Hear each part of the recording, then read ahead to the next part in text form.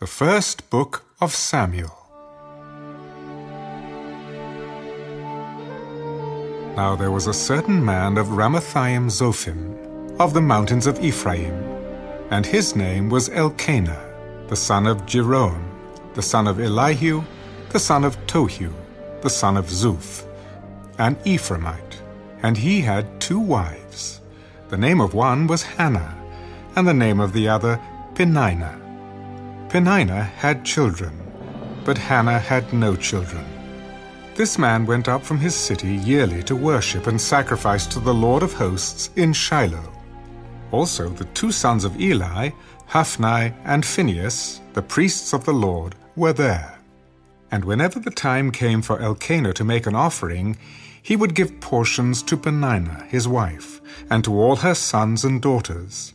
But to Hannah he would give a double portion, for he loved Hannah, although the Lord had closed her womb. And her rival also provoked her severely to make her miserable, because the Lord had closed her womb.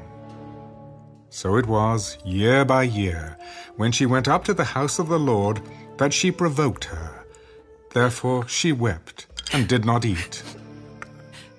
Then Elkanah, her husband, said to her, Hannah, why do you weep?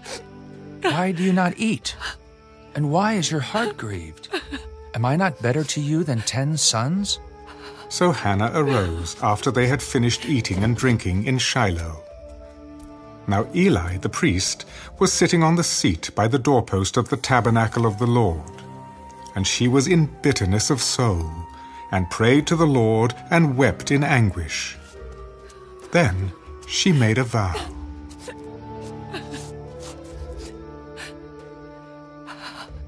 O Lord of hosts, if you will indeed look on the affliction of your maidservant, and remember me, and not forget your maidservant, but will give your maidservant a male child, then I will give him to the Lord all the days of his life, and no razor shall come upon his head.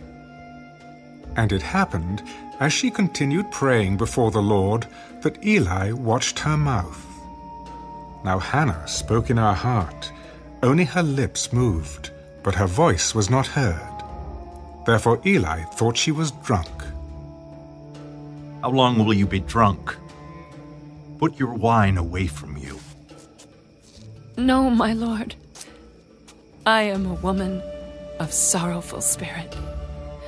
I have drunk neither wine nor intoxicating drink, but have poured out my soul before the Lord.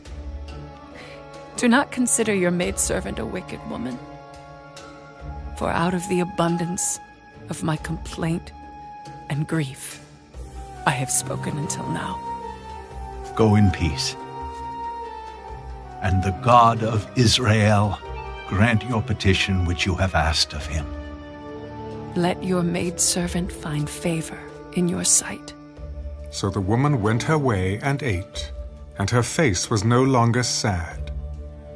Then they rose early in the morning and worshipped before the Lord, and returned and came to their house at Ramah. And Elkanah knew Hannah his wife, and the Lord remembered her. So it came to pass, in the process of time, that Hannah conceived and bore a son, and called his name Samuel. Because I have asked for him from the Lord. Now the man Elkanah and all his house went up to offer to the Lord the yearly sacrifice and his vow. But Hannah did not go up, for she said to her husband, Not until the child is weaned. Then I will take him that he may appear before the Lord and remain there forever. So Elkanah, her husband, said to her, Do what seems best to you. Wait until you have weaned him. Only let the Lord establish his word. Then the woman stayed and nursed her son until she had weaned him. Now when she had weaned him, she took him up with her with 3 bulls, 1 ephah of flour, and a skin of wine, and brought him to the house of the Lord in Shiloh. And the child was young. Then they slaughtered a bull, and brought the child to Eli. Oh, my Lord, as your soul lives, my Lord, I am the woman who stood by you here, praying to the Lord. For this child I prayed, and the Lord has granted me my petition which I asked of him. Therefore, I also have lent him to the Lord. As long as he lives, he shall be lent to the Lord. So they worshipped the Lord there.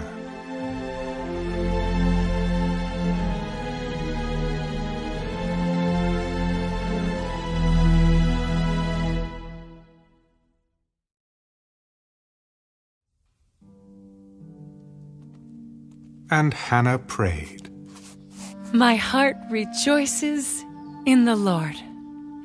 My horn is exalted in the Lord.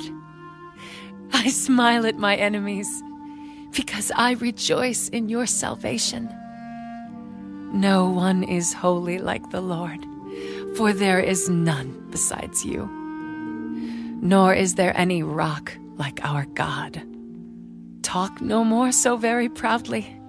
Let no arrogance come from your mouth, for the Lord is the God of knowledge, and by him actions are weighed. The bows of the mighty men are broken, and those who stumbled are girded with strength. Those who were full have hired themselves out for bread, and the hungry have ceased to hunger.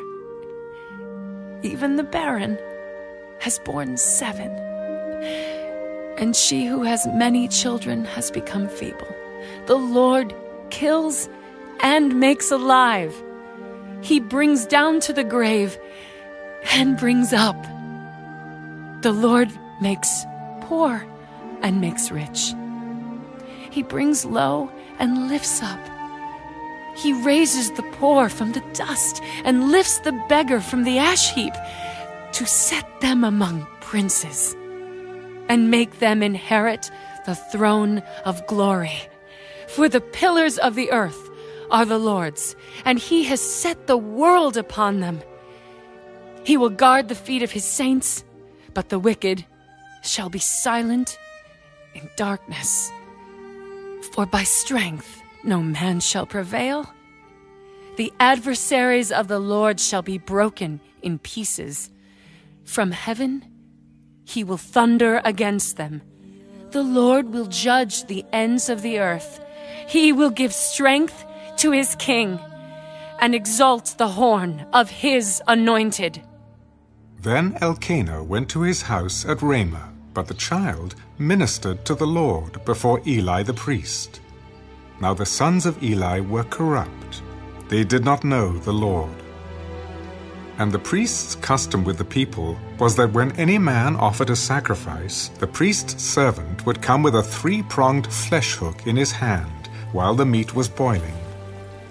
Then he would thrust it into the pan or kettle or cauldron or pot, and the priest would take for himself all that the flesh hook brought up. So they did in Shiloh to all the Israelites who came there. Also, before they burned the fat, the priest's servant would come and say to the man who sacrificed, Give meat for roasting to the priest, for he will not take boiled meat from you, but raw. And if the man said to him, They should really burn the fat first, then you may take as much as your heart desires. he would then answer him, No, but you must give it now, and if not, I will take it by force.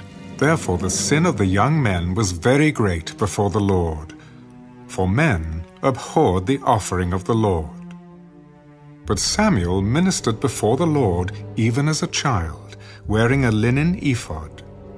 Moreover, his mother used to make him a little robe, and bring it to him year by year when she came up with her husband to offer the yearly sacrifice.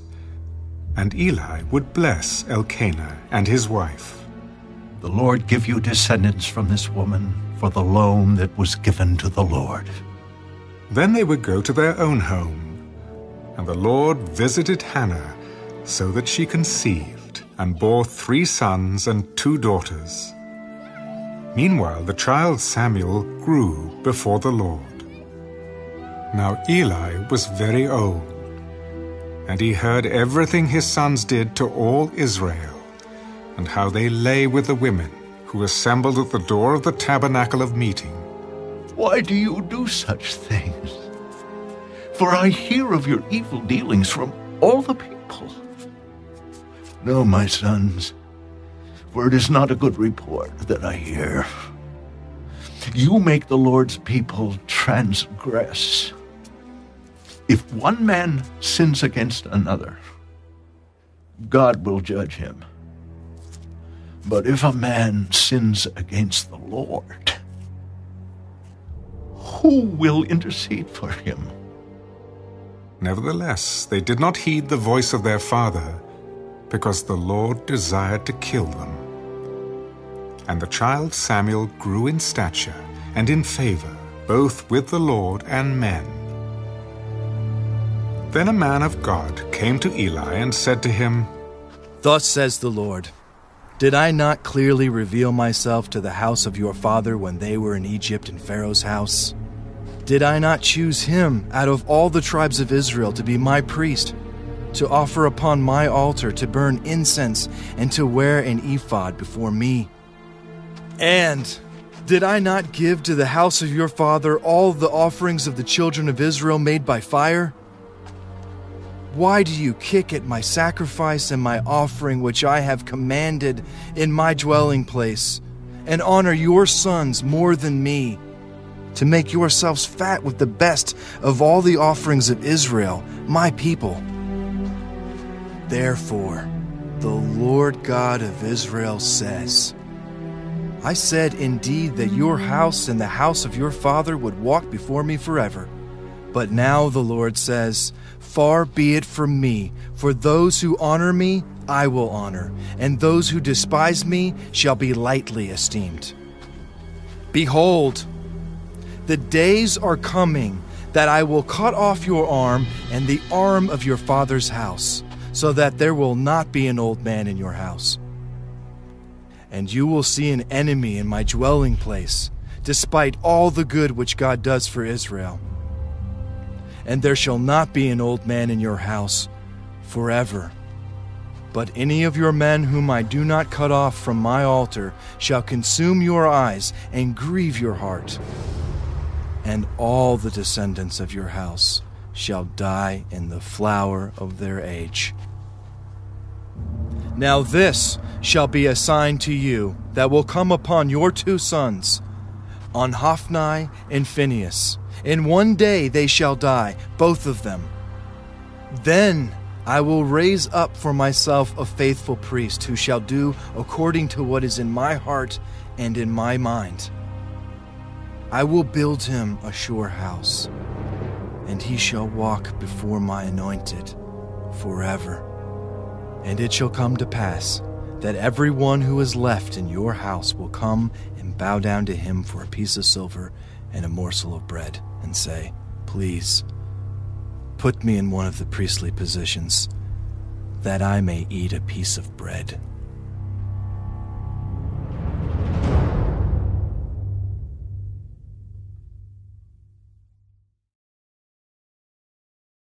Now the boy Samuel ministered to the Lord before Eli.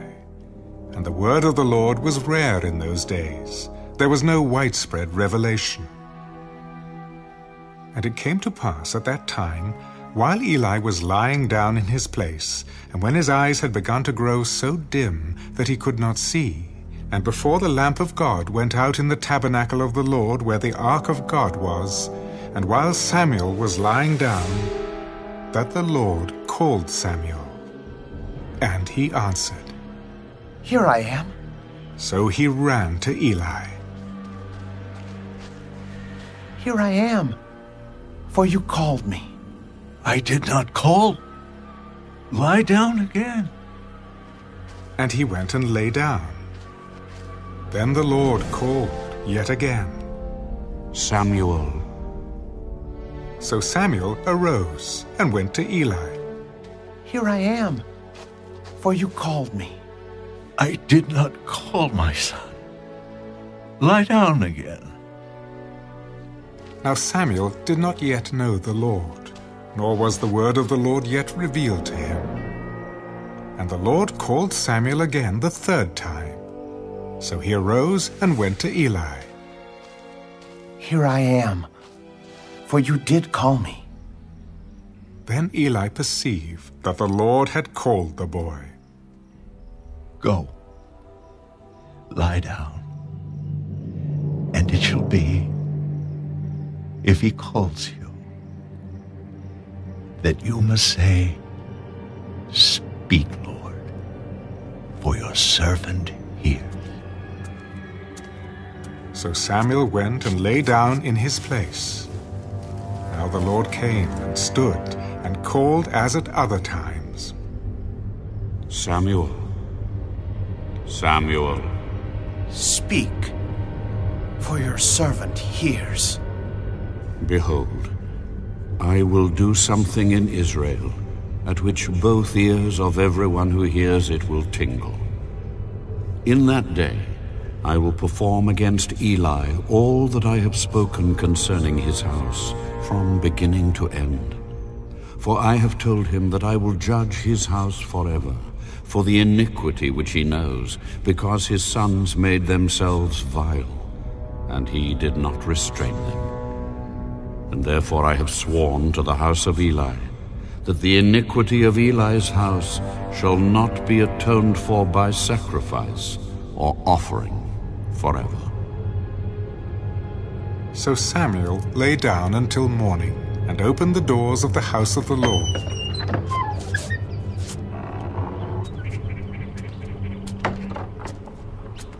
And Samuel was afraid to tell Eli the vision.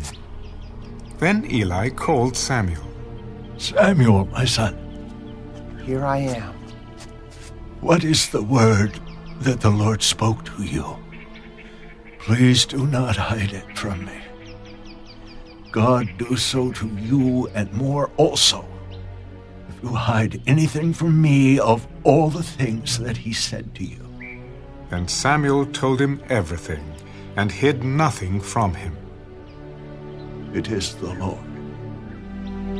Let him do what seems good to him. So Samuel grew, and the Lord was with him, and let none of his words fall to the ground.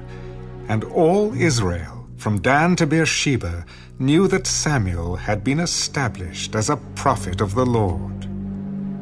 Then the Lord appeared again in Shiloh, for the Lord revealed himself to Samuel in Shiloh by the word of the Lord.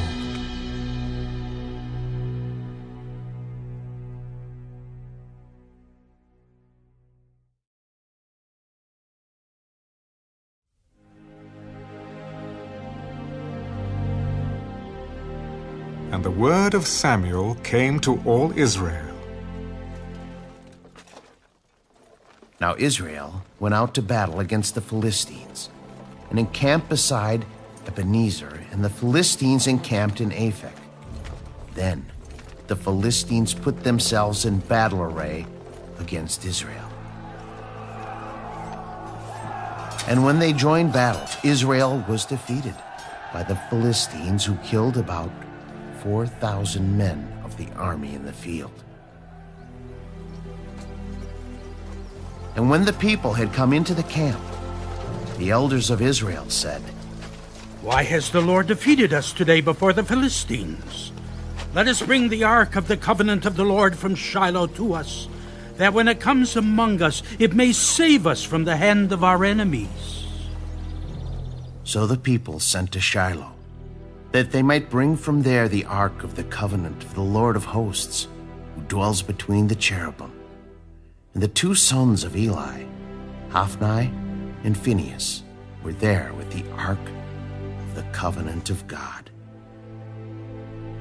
And when the ark of the covenant of the Lord came into the camp, all Israel shouted so loudly that the earth shook. Now when the Philistines heard the noise of the shout, they said, What does the sound of this great shout in the camp of the Hebrews mean? Then they understood that the ark of the Lord had come into the camp. So the Philistines were afraid, for they said, God has come into the camp. Woe to us, for such a thing has never happened before. Woe to us! Who will deliver us from the hand of these mighty gods? These are the gods who struck the Egyptians with all the plagues in the wilderness. Be strong and conduct yourselves like men, you Philistines, that you do not become servants of the Hebrews, as they have been to you. Conduct yourselves like men and fight. So the Philistines fought, and Israel was defeated, and every man fled to his tent. There was a very great slaughter, and there fell of Israel 30,000 foot soldiers. Also, the ark of God was captured, and the two sons of Eli, Hophni and Phinehas, died. Then a man of Benjamin ran from the battle line the same day and came to Shiloh with his clothes torn and dirt on his head. Now when he came, there was Eli, sitting on a seat by the wayside watching, for his heart trembled for the ark of God. And when the man came into the city and told it, all the city cried out. When Eli heard the noise of the outcry, he said, "What does the sound of this tumult mean?" And the man came quickly and told Eli. Eli was 98 years old, and his eyes were so dim that they could not see. Then the man said to Eli, I am he who came from the battle, and I fled today from the battle line. What happened, my son? Israel has fled before the Philistines, and there has been a great slaughter among the people. Also, your two sons, Hophni and Phinehas, are dead, and the ark of God has been captured. Then it happened, when he made mention of the ark of God, that Eli fell off the seat backward by the side of the gate, and his neck was broken, and he died. For the man was old and heavy, and he had judged Israel 40 years. Now his daughter-in-law, Phinehas' wife, was with child, due to be delivered. And when she heard the news that the ark of God was captured, that her father-in-law and her husband were dead, she bowed herself and gave birth, for her labor pains came upon her. And about the time of her death, the women who stood by her said to her, Do not fear, for you have borne a son. But she did not answer, nor did she regard it. Then she named the child Ichabod. The glory has departed from Israel. Because the ark of God had been captured, and because of her father-in-law and her husband. The glory has departed from Israel, for the ark of God has been captured.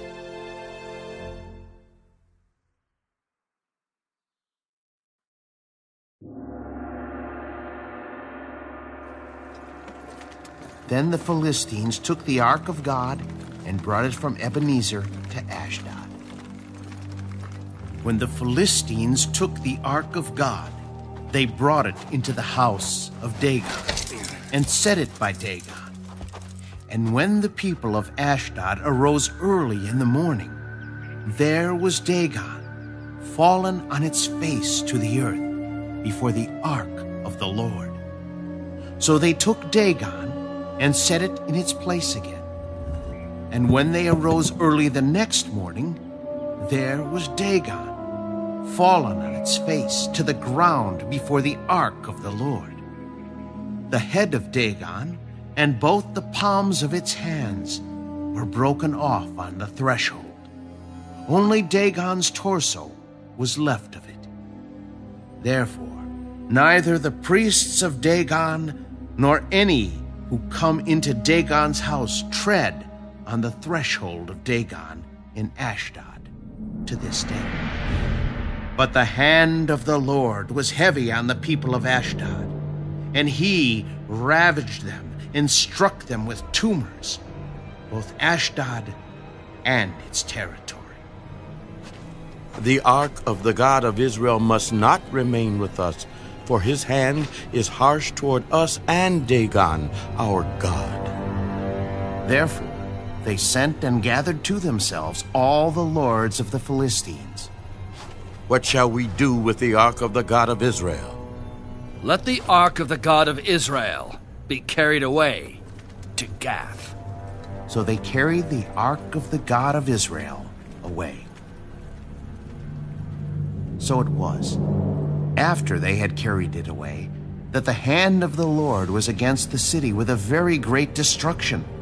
And he struck the men of the city, both small and great, and tumors broke out on them. Therefore, they sent the ark of God to Ekron. So it was, as the ark of God came to Ekron, that the Ekronites cried out, "They have brought the ark of the God of Israel to us, to kill us and our people." So they sent and gathered together all the lords of the Philistines.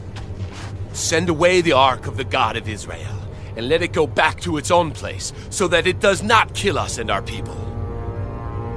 For there was a deadly destruction throughout all the city. The hand of God was very heavy there, and the men who did not die were stricken with the tumors, and the cry of the city went up to heaven.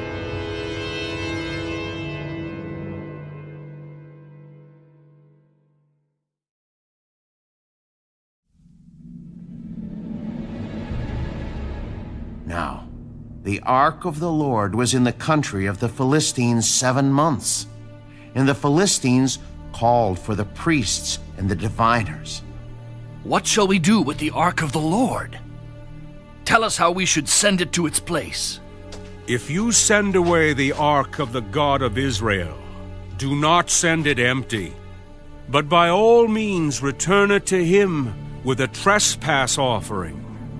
Then you will be healed, and it will be known to you why his hand is not removed from you. What is the trespass offering which we shall return to him? 5 golden tumors and 5 golden rats, according to the number of the lords of the Philistines. For the same plague was on all of you and on your lords. Therefore, you shall make images of your tumors and images of your rats that ravage the land, and you shall give glory to the God of Israel. Perhaps he will lighten his hand from you, from your gods, and from your land. Why then do you harden your hearts, as the Egyptians and Pharaoh hardened their hearts? When he did mighty things among them, did they not let the people go, that they might depart? Now therefore, make a new cart. Take 2 milk cows which have never been yoked, and hitch the cows to the cart, and take their calves home, away from them. Then take the ark of the Lord, and set it on the cart, and put the articles of gold which you are returning to him as a trespass offering in a chest by its side. Then send it away, and let it go, and watch. If it goes up the road to its own territory, to Bethshemesh, then he has done us this great evil. But if not, then we shall know that it is not his hand that struck us. It happened to us by chance." Then the men did so. They took 2 milk cows and hitched them to the cart, and shut up their calves at home. And they set the ark of the Lord on the cart, and the chest with the gold rats and the images of their tumors. Then the cows headed straight for the road to Beth-Shemesh and went along the highway, lowing as they went, and did not turn aside to the right hand or the left. And the lords of the Philistines went after them to the border of Beth-Shemesh. Now, the people of Beth-Shemesh were reaping their wheat harvest in the valley, and they lifted their eyes and saw the ark, and rejoiced to see it. Then the cart came into the field of Joshua of Beth-Shemesh, and stood there. A large stone was there. So they split the wood of the cart, and offered the cows as a burnt offering to the Lord. The Levites took down the ark of the Lord, and the chest that was with it, in which were the articles of gold, and put them on the large stone. Then the men of Beth-Shemesh offered burnt offerings, and made sacrifices the same day to the Lord. So when the 5 lords of the Philistines had seen it, they returned to Ekron the same day. These are the golden tumors, which the Philistines returned as a trespass offering to the Lord. 1 for Ashdod, 1 for Gaza, 1 for Ashkelon, 1 for Gath, 1 for Ekron. And the golden rats, according to the number of all the cities of the Philistines belonging to the 5 lords, both fortified cities and country villages, even as far as the large stone of Abel, on which they set the ark of the Lord, which stone remains to this day in the field of Joshua of Beth-Shemesh. Then he struck the men of Beth-Shemesh, because they had looked into the ark of the Lord. He struck 50,070 men of the people, and the people lamented because the Lord had struck the people with a great slaughter. And the men of Beth-Shemesh said, "Who is able to stand before this holy Lord God? And to whom shall it go up from us?" So they sent messengers to the inhabitants of Kirjath-jearim. "The Philistines have brought back the ark of the Lord. Come down and take it up with you."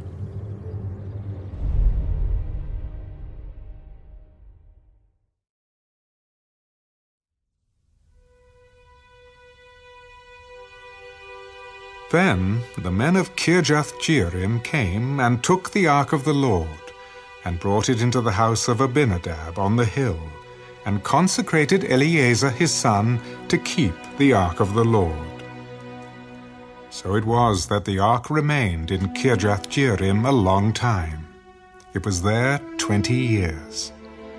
And all the house of Israel lamented after the Lord. Then Samuel spoke to all the house of Israel. "If you return to the Lord with all your hearts, then put away the foreign gods and the Ashtoreths from among you, and prepare your hearts for the Lord, and serve him only, and he will deliver you from the hand of the Philistines." So the children of Israel put away the Baals and the Ashtoreths, and served the Lord only. And Samuel said, "Gather all Israel to Mizpah, and I will pray to the Lord for you." So they gathered together at Mizpah, drew water, and poured it out before the Lord. And they fasted that day, and said there, "We have sinned against the Lord." And Samuel judged the children of Israel at Mizpah. Now when the Philistines heard that the children of Israel had gathered together at Mizpah, the lords of the Philistines went up against Israel. And when the children of Israel heard of it, they were afraid of the Philistines. So the children of Israel said to Samuel, "Do not cease to cry out to the Lord our God for us, that he may save us from the hand of the Philistines." And Samuel took a suckling lamb, and offered it as a whole burnt offering to the Lord. Then Samuel cried out to the Lord for Israel, and the Lord answered him. Now as Samuel was offering up the burnt offering, the Philistines drew near to battle against Israel. But the Lord thundered with a loud thunder upon the Philistines that day, and so confused them that they were overcome before Israel. And the men of Israel went out of Mizpah and pursued the Philistines and drove them back as far as below Beth-kar. Then Samuel took a stone and set it up between Mizpah and Shen, and called its name Ebenezer. Thus far, the Lord has helped us. So the Philistines were subdued, and they did not come any more into the territory of Israel. And the hand of the Lord was against the Philistines all the days of Samuel. Then the cities which the Philistines had taken from Israel were restored to Israel, from Ekron to Gath, and Israel recovered its territory from the hands of the Philistines. Also, there was peace between Israel and the Amorites. And Samuel judged Israel all the days of his life. He went from year to year on a circuit to Bethel, Gilgal, and Mizpah, and judged Israel in all those places. But he always returned to Ramah, for his home was there. There he judged Israel, and there he built an altar to the Lord.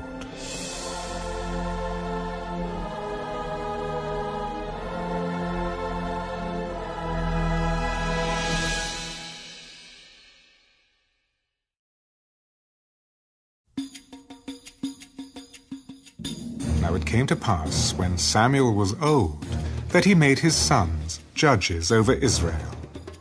The name of his firstborn was Joel, and the name of his second Abijah. They were judges in Beersheba. But his sons did not walk in his ways. They turned aside after dishonest gain, took bribes, and perverted justice. Then all the elders of Israel gathered together and came to Samuel at Ramah. Look, you are old, and your sons do not walk in your ways. Now make us a king to judge us like all the nations. But the thing displeased Samuel when they said, "Give us a king to judge us." So Samuel prayed to the Lord. And the Lord said to Samuel, Heed the voice of the people in all that they say to you. For they have not rejected you, but they have rejected me, that I should not reign over them. According to all the works which they have done since the day that I brought them up out of Egypt, even to this day, with which they have forsaken me and served other gods, so they are doing to you also. Now, therefore, heed their voice. However, you shall solemnly forewarn them, and show them the behavior of the king who will reign over them. So Samuel told all the words of the Lord to the people who asked him for a king. This will be the behavior of the king who will reign over you.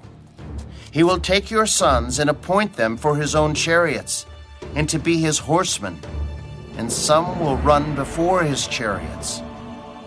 He will appoint captains over his thousands, and captains over his 50s, will set some to plow his ground and reap his harvest, and some to make his weapons of war and equipment for his chariots. He will take your daughters to be perfumers, cooks, and bakers, and he will take the best of your fields, your vineyards, and your olive groves, and give them to his servants. He will take 1/10 of your grain and your vintage, and give it to his officers and servants.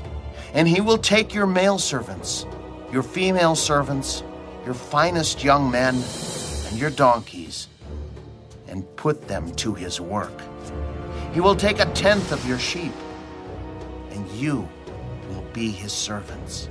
And you will cry out in that day because of your king, whom you have chosen for yourselves, and the Lord will not hear you in that day.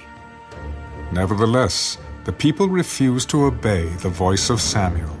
No, but we will have a king over us, that we also may be like all the nations, and that our king may judge us, and go out before us and fight our battles." And Samuel heard all the words of the people, and he repeated them in the hearing of the Lord. So the Lord said to Samuel, "Heed their voice, and make them a king." And Samuel said to the men of Israel, "Every man, go to his city."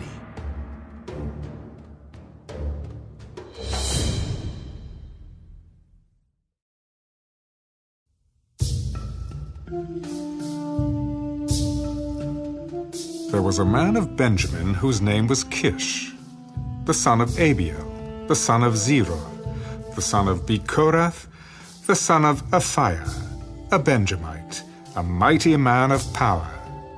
And he had a choice and handsome son, whose name was Saul. There was not a more handsome person than he among the children of Israel. From his shoulders upward he was taller than any of the people. Now the donkeys of Kish, Saul's father, were lost. And Kish said to his son Saul, "Please take one of the servants with you, and arise. Go and look for the donkeys." So he passed through the mountains of Ephraim and through the land of Shalisha, but they did not find them. Then they passed through the land of Shaalim, and they were not there. Then he passed through the land of the Benjamites, but they did not find them. When they had come to the land of Zuph, Saul said to his servant who was with him, "Come, let us return, lest my father cease caring about the donkeys and become worried about us." Look now, there is in this city a man of God, and he is an honorable man. All that he says surely comes to pass. So let us go there. Perhaps he can show us the way that we should go. But look, if we go, what shall we bring the man?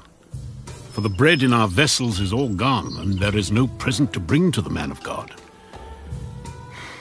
What do we have? Look, I have here at hand 1/4 of a shekel of silver. I will give that to the man of God to tell us our way. Formerly in Israel, when a man went to inquire of God, he spoke thus, "Come, let us go to the seer," for he who is now called a prophet was formerly called a seer. Then Saul said to his servant, "Well said. Come, let us go." So they went to the city where the man of God was. As they went up the hill to the city, they met some young women going out to draw water. Is the seer here? Yes, there he is, just ahead of you. Hurry now, for today he came to this city because there is a sacrifice of the people today on the high place. As soon as you come into the city, you will surely find him before he goes up to the high place to eat.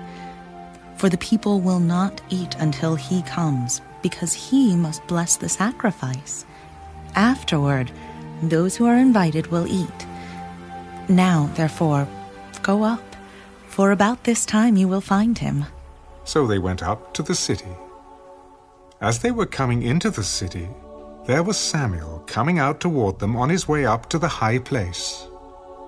Now the Lord had told Samuel in his ear the day before Saul came, saying, "Tomorrow, about this time, I will send you a man from the land of Benjamin, and you shall anoint him commander over my people Israel, that he may save my people from the hand of the Philistines. For I have looked upon my people, because their cry has come to me."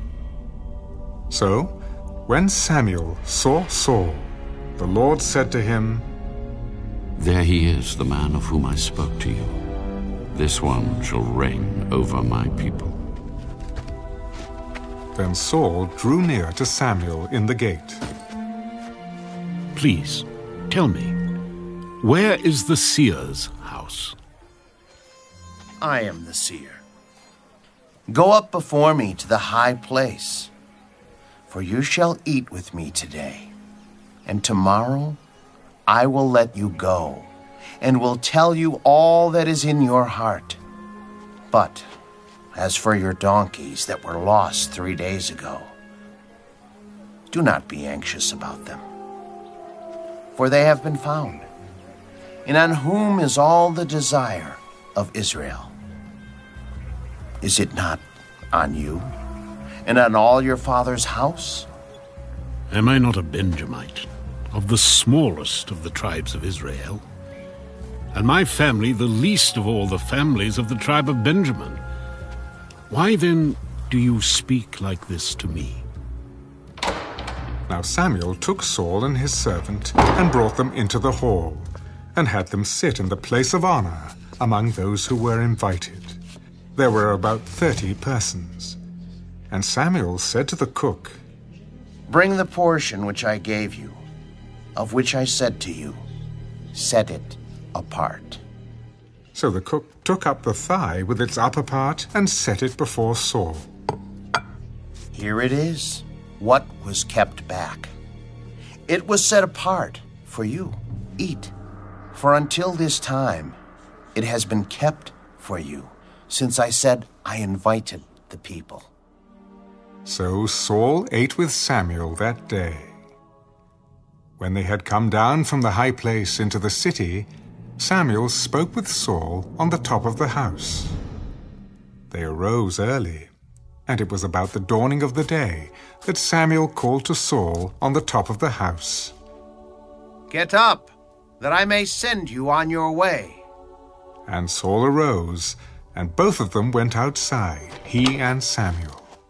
As they were going down to the outskirts of the city, Samuel said to Saul, Tell the servant to go on ahead of us. And he went on. But you stand here a while, that I may announce to you the word of God.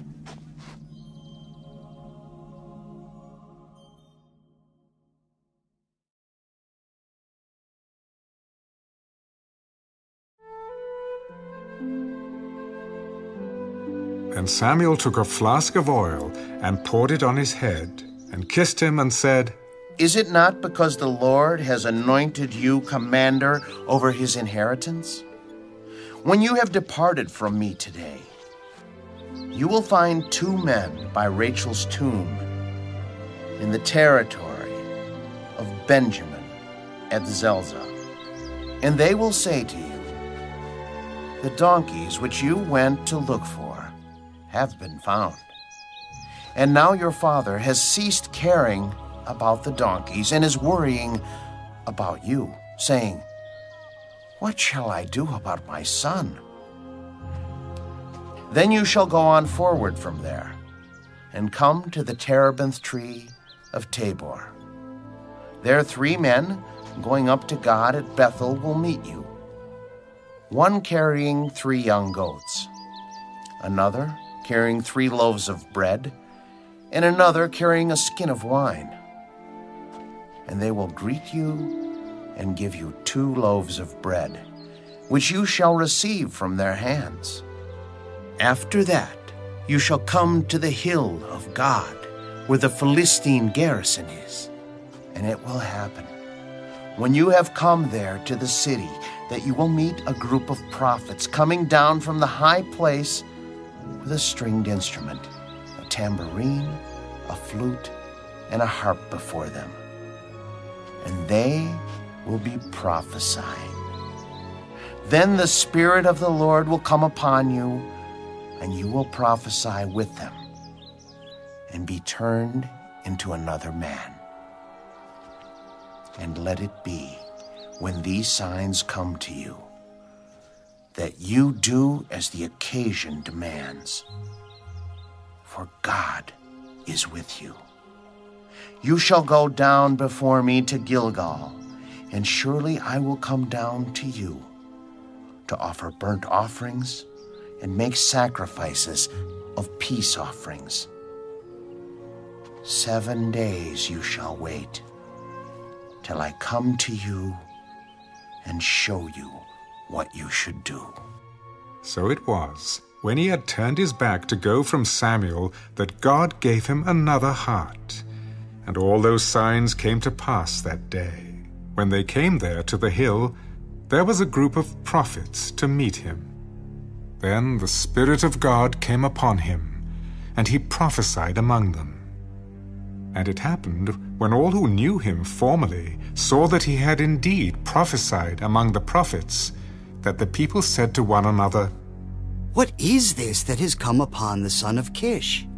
Is Saul also among the prophets?" Then a man from there answered, "But who is their father?" Therefore it became a proverb, "Is Saul also among the prophets?" When he had finished prophesying, he went to the high place. Then Saul's uncle said to him and his servant, "Where did you go?" "To look for the donkeys. When we saw that they were nowhere to be found, we went to Samuel." "Tell me, please, what Samuel said to you." "He told us plainly that the donkeys had been found." But about the matter of the kingdom, he did not tell him what Samuel had said. Then Samuel called the people together to the Lord at Mizpah, and said to the children of Israel, "Thus says the Lord God of Israel, I brought up Israel out of Egypt, and delivered you from the hand of the Egyptians, and from the hand of all kingdoms, and from those who oppressed you. But you have today rejected your God, who himself saved you from all your adversities and your tribulations, and you have said to him, 'No, set a king over us.' Now therefore, present yourselves before the Lord by your tribes and by your clans." And when Samuel had caused all the tribes of Israel to come near, the tribe of Benjamin was chosen. When he had caused the tribe of Benjamin to come near by their families, the family of Matri was chosen. And Saul, the son of Kish, was chosen. But when they sought him, he could not be found. Therefore they inquired of the Lord further, "Has the man come here yet?" "There he is, hidden among the equipment." So they ran and brought him from there. And when he stood among the people, he was taller than any of the people from his shoulders upward. And Samuel said to all the people, "Do you see him whom the Lord has chosen? That there is no one like him among all the people?" So all the people shouted, "Long live the king!" Then Samuel explained to the people the behavior of royalty, and wrote it in a book, and laid it up before the Lord. And Samuel sent all the people away, every man to his house. And Saul also went home to Gibeah, and valiant men went with him, whose hearts God had touched. But some rebels said, "How can this man save us?" So they despised him, and brought him no presents. But he held his peace.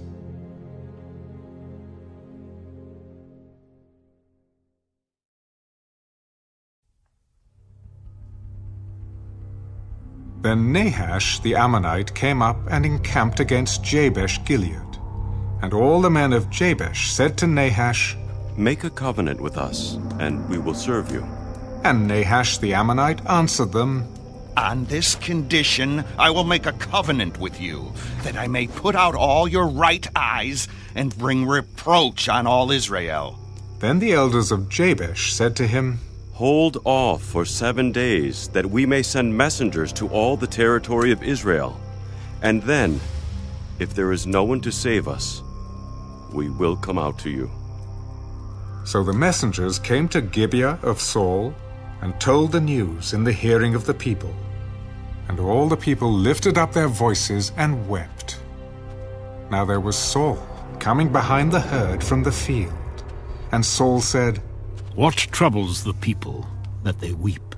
And they told him the words of the men of Jabesh. Then the Spirit of God came upon Saul when he heard this news, and his anger was greatly aroused. So he took a yoke of oxen and cut them in pieces, and sent them throughout all the territory of Israel by the hands of messengers, saying, "Whoever does not go out with Saul and Samuel to battle, so it shall be done to his oxen. And the fear of the Lord fell on the people, and they came out with one consent. When he numbered them in Bezek, the children of Israel were 300,000, and the men of Judah 30,000. And they said to the messengers who came, Thus you shall say to the men of Jabesh Gilead, Tomorrow, by the time the sun is hot, you shall have help. Then the messengers came and reported it to the men of Jabesh, and they were glad. Therefore the men of Jabesh said, Tomorrow we will come out to you, and you may do with us whatever seems good to you. So it was on the next day that Saul put the people in 3 companies. And they came into the midst of the camp in the morning watch, and killed Ammonites until the heat of the day. And it happened that those who survived were scattered, so that no 2 of them were left together. And the people said to Samuel, Who is he who said, Shall Saul reign over us? Bring the men, that we may put them to death. Not a man shall be put to death this day, for today the Lord has accomplished salvation in Israel. Then Samuel said to the people, Come, let us go to Gilgal and renew the kingdom there. So all the people went to Gilgal, and there they made Saul king before the Lord in Gilgal. There they made sacrifices of peace offerings before the Lord, and there Saul and all the men of Israel rejoiced greatly.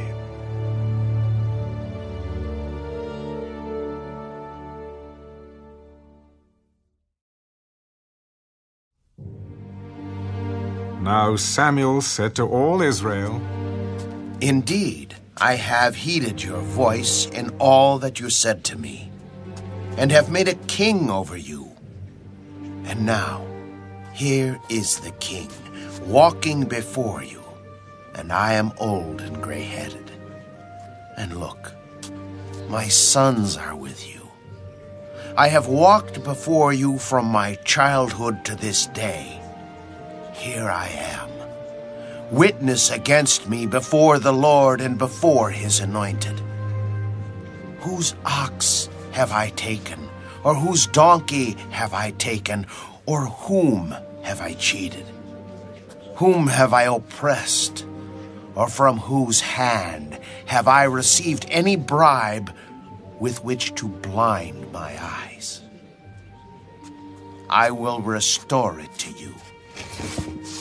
You have not cheated us or oppressed us, nor have you taken anything from any man's hand.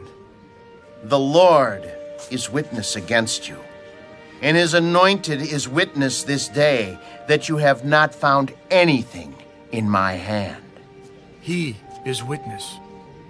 It is the Lord who raised up Moses and Aaron, and who brought your fathers up from the land of Egypt. Now, therefore, stand still, that I may reason with you before the Lord concerning all the righteous acts of the Lord, which he did to you and your fathers. When Jacob had gone into Egypt and your fathers cried out to the Lord, then the Lord sent Moses and Aaron, who brought your fathers out of Egypt and made them dwell in this place. And when they forgot the Lord their God, he sold them into the hand of Sisera, commander of the army of Hazor, into the hand of the Philistines, and into the hand of the king of Moab. And they fought against them. Then they cried out to the Lord and said, We have sinned because we have forsaken the Lord and served the Baals and Ashtoreths. But now deliver us from the hand of our enemies, and we will serve you. And the Lord sent Jerubbaal, Bedan, Jephthah, and Samuel, and delivered you out of the hand of your enemies on every side, and you dwelt in safety. And when you saw that Nahash, king of the Ammonites, came against you, you said to me, No, but a king shall reign over us. When the Lord your God was your king. Now therefore, here is the king whom you have chosen and whom you have desired. And take note, the Lord has set a king over you. If you fear the Lord and serve him and obey his voice and do not rebel against the commandment of the Lord, then both you and the king who reigns over you will continue following the Lord your God. However, if you do not obey the voice of the Lord, but rebel against the commandment of the Lord, then the hand of the Lord will be against you, as it was against your fathers. Now therefore, stand and see this great thing which the Lord will do before your eyes. Is today not the wheat harvest? I will call to the Lord, and he will send thunder and rain, that you may perceive and see that your wickedness is great, which you have done in the sight of the Lord, in asking a king for yourselves. So Samuel called to the Lord, and the Lord sent thunder and rain that day, and all the people greatly feared the Lord and Samuel.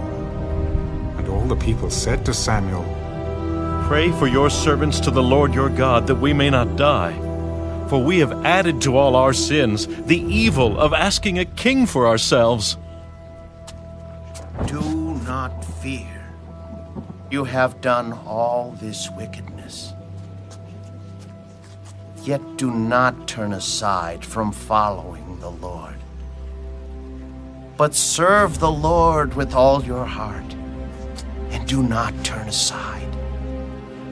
For then you would go after empty things, which cannot profit or deliver, for they are nothing. For the Lord will not forsake his people, for his great name's sake, because it has pleased the Lord to make you his people. Moreover, as for me, far be it from me that I should sin against the Lord in ceasing to pray for you. But I will teach you the good and the right way. Only fear the Lord and serve him in truth with all your heart. For consider what great things he has done for you. But if you still do wickedly, you shall be swept away, both you and your king.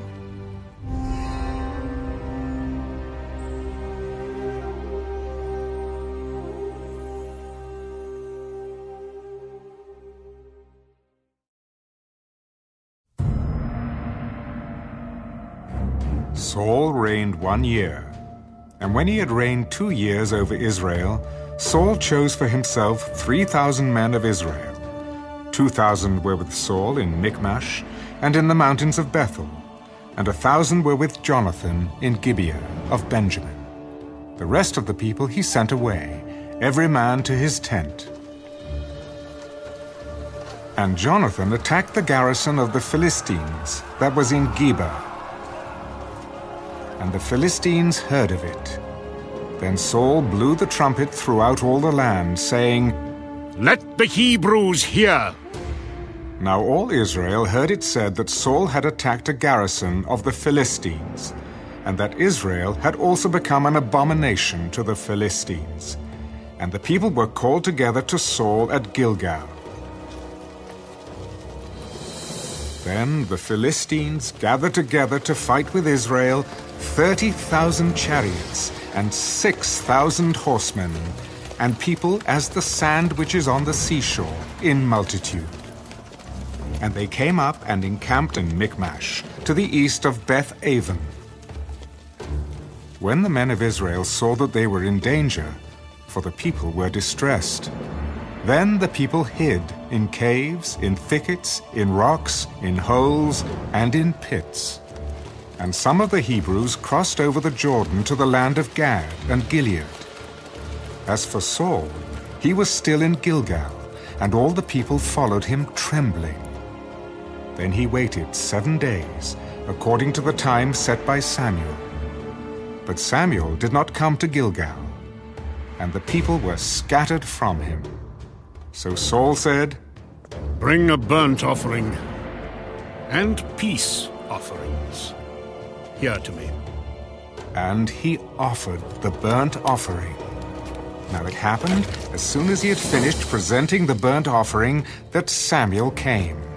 And Saul went out to meet him, that he might greet him. And Samuel said, "What have you done?"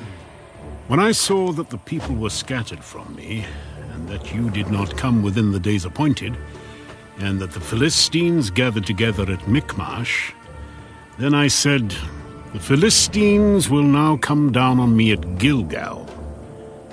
And I have not made supplication to the Lord.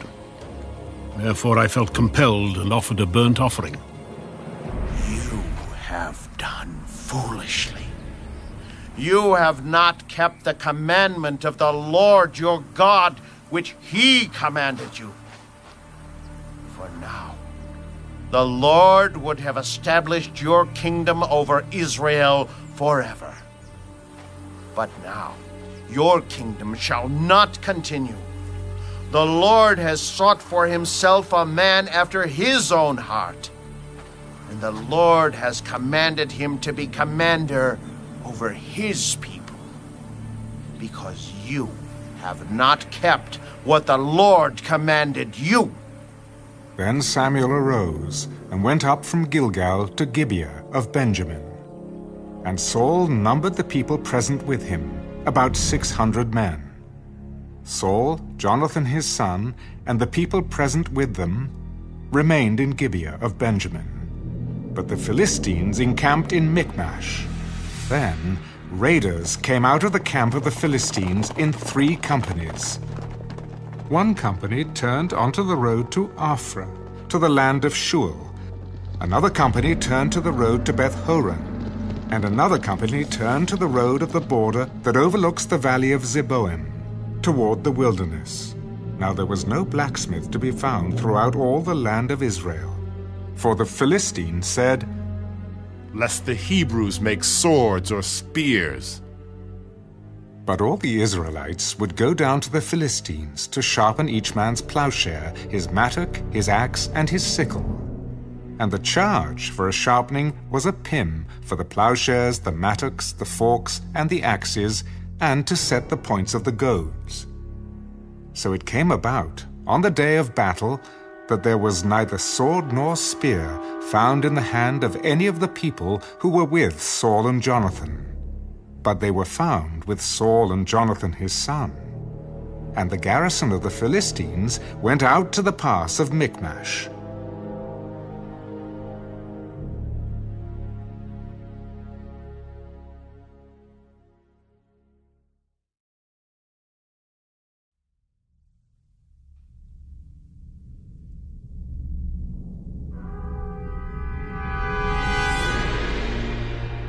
Now it happened one day that Jonathan, the son of Saul, said to the young man who bore his armor, "Come, let us go over to the Philistines' garrison that is on the other side." But he did not tell his father. And Saul was sitting in the outskirts of Gibeah, under a pomegranate tree, which is in Migron. The people who were with him were about 600 men. Ahijah, the son of Ahitub, Ichabod's brother, the son of Phinehas, the son of Eli, the Lord's priest in Shiloh, was wearing an ephod. But the people did not know that Jonathan had gone. Between the passes by which Jonathan sought to go over to the Philistines' garrison, there was a sharp rock on one side and a sharp rock on the other side. And the name of one was Bozez, and the name of the other Seneh. The front of one faced northward, opposite Michmash, and the other southward, opposite Gibeah. Then Jonathan said to the young man who bore his armor, Come, let us go over to the garrison of these uncircumcised.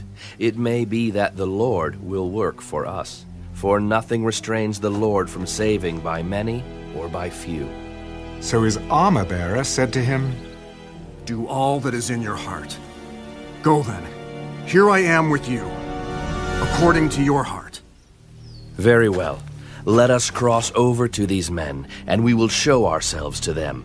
If they say thus to us, Wait until we come to you, then we will stand still in our place and not go up to them.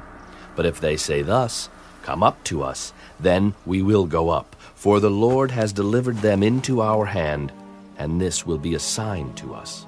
So both of them showed themselves to the garrison of the Philistines. And the Philistines said, Look, the Hebrews are coming out of the holes where they have hidden. Then the men of the garrison called to Jonathan and his armor-bearer. Come up to us, and we will show you something. Jonathan said to his armor-bearer, Come up after me, for the Lord has delivered them into the hand of Israel. And Jonathan climbed up on his hands and knees with his armor-bearer after him, and they fell before Jonathan. And as he came after him, his armor-bearer killed him. That first slaughter which Jonathan and his armor-bearer made was about 20 men, within about half an acre of land. And there was a trembling in the camp, in the field, and among all the people. The garrison and the raiders also trembled, and the earth quaked, so that it was a very great trembling. Now the watchmen of Saul in Gibeah of Benjamin looked, and there was the multitude melting away, and they went here and there. Then Saul said to the people who were with him, Now call the roll and see who has gone from us. And when they had called the roll, surprisingly, Jonathan and his armor-bearer were not there. And Saul said to Ahijah, Bring the ark of God here. For at that time the ark of God was with the children of Israel. Now it happened, while Saul talked to the priest, that the noise which was in the camp of the Philistines continued to increase. So Saul said to the priest, Withdraw your hand. Then Saul and all the people who were with him assembled, and they went to the battle. And indeed every man's sword was against his neighbor, and there was very great confusion. Moreover, the Hebrews who were with the Philistines before that time, who went up with them into the camp from the surrounding country, they also joined the Israelites who were with Saul and Jonathan. Likewise all the men of Israel who had hidden in the mountains of Ephraim, when they heard that the Philistines fled, they also followed hard after them in the battle. So the Lord saved Israel that day, and the battle shifted to Beth-aven. And the men of Israel were distressed that day, for Saul had placed the people under oath, saying, Cursed is the man who eats any food until evening, before I have taken vengeance on my enemies. So none of the people tasted food. Now all the people of the land came to a forest, and there was honey on the ground. And when the people had come into the woods, there was the honey dripping. But no one put his hand to his mouth, for the people feared the oath. But Jonathan had not heard his father charge the people with the oath. Therefore he stretched out the end of the rod that was in his hand and dipped it in a honeycomb, and put his hand to his mouth. And his countenance brightened. Then one of the people said, Your father strictly charged the people with an oath, saying, Cursed is the man who eats food this day. And the people were faint. But Jonathan said, My father has troubled the land. Look now, how my countenance has brightened because I tasted a little of this honey. How much better if the people had eaten freely today of the spoil of their enemies which they found. For now, would there not have been a much greater slaughter among the Philistines? Now they had driven back the Philistines that day from Michmash to Ajalon. So the people were very faint. And the people rushed on the spoil, and took sheep, oxen, and calves, and slaughtered them on the ground. and the people ate them with the blood. Then they told Saul, "Look, the people are sinning against the Lord by eating with the blood." You have dealt treacherously. Roll a large stone to me this day. Disperse yourselves among the people, and say to them, Bring me here every man's ox and every man's sheep. Slaughter them here, and eat. And do not sin against the Lord by eating with the blood. So every one of the people brought his ox with him that night and slaughtered it there. Then Saul built an altar to the Lord. This was the first altar that he built to the Lord. Let us go down after the Philistines by night, and plunder them until the morning light. And let us not leave a man of them. And they said, Do whatever seems good to you. Then the priest said, Let us draw near to God here. So Saul asked counsel of God. Shall I go down after the Philistines?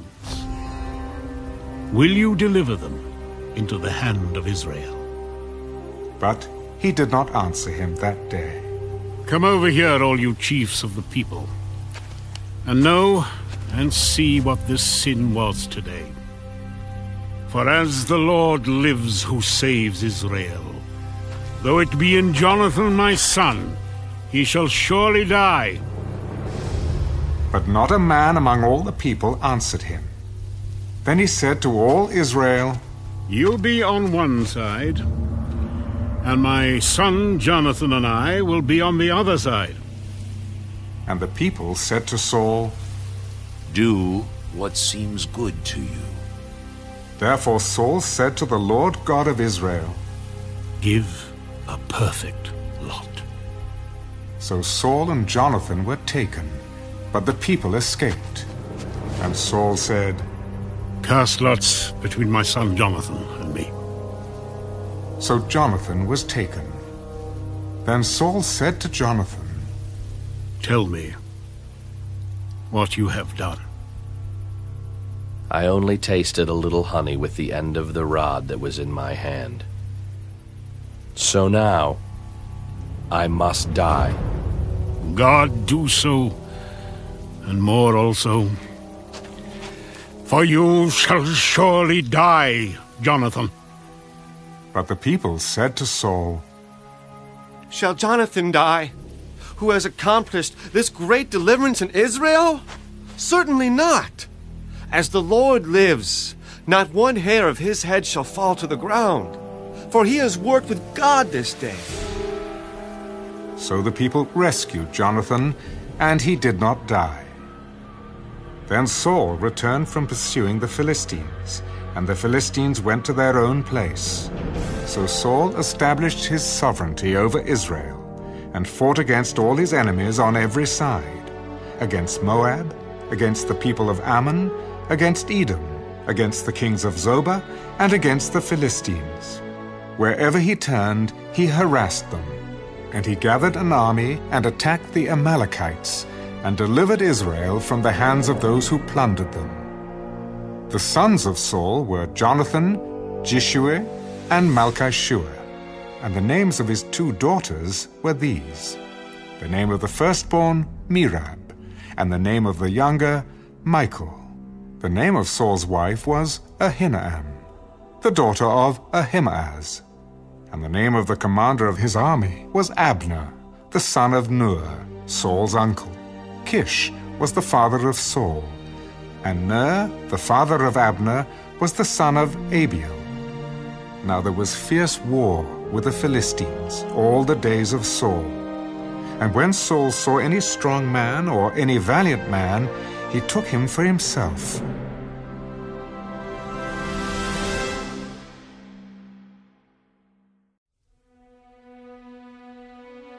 Samuel also said to Saul, The Lord sent me to anoint you king over his people, over Israel.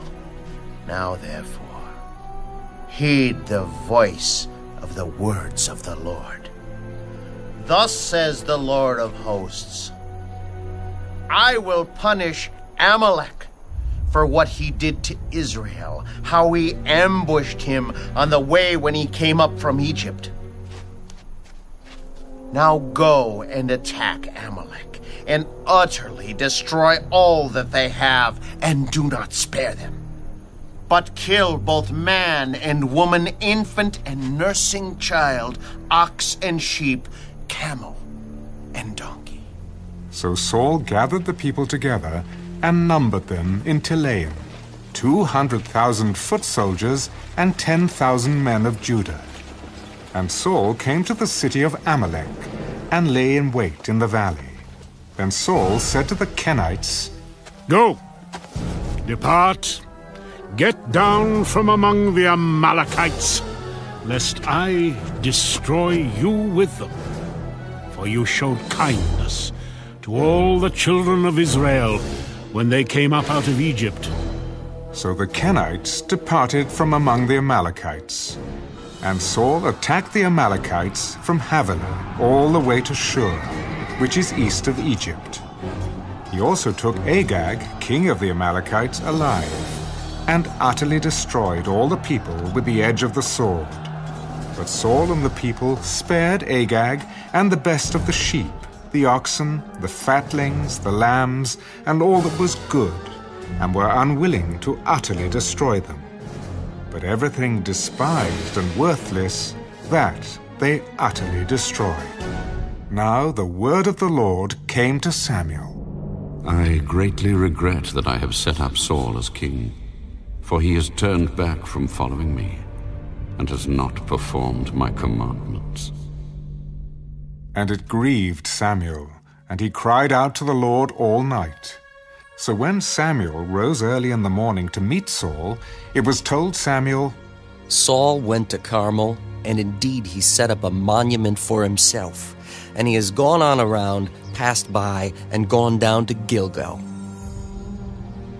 Then Samuel went to Saul, and Saul said to him, Blessed are you of the Lord.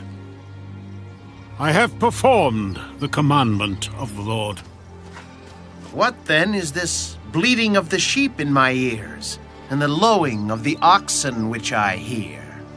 They have brought them from the Amalekites, for the people spared the best of the sheep and the oxen to sacrifice to the Lord your God, and the rest we have utterly destroyed. Be quiet, and I will tell you what the Lord said to me last night. Speak on. When you were little in your own eyes, were you not head of the tribes of Israel? And did not the Lord anoint you king over Israel? Now the Lord sent you on a mission and said, Go and utterly destroy the sinners, the Amalekites, and fight against them until they are consumed. Why, then, did you not obey the voice of the Lord? Why did you swoop down on the spoil and do evil in the sight of the Lord? But I have obeyed the voice of the Lord, and gone on the mission on which the Lord sent me, and brought back Agag, king of Amalek.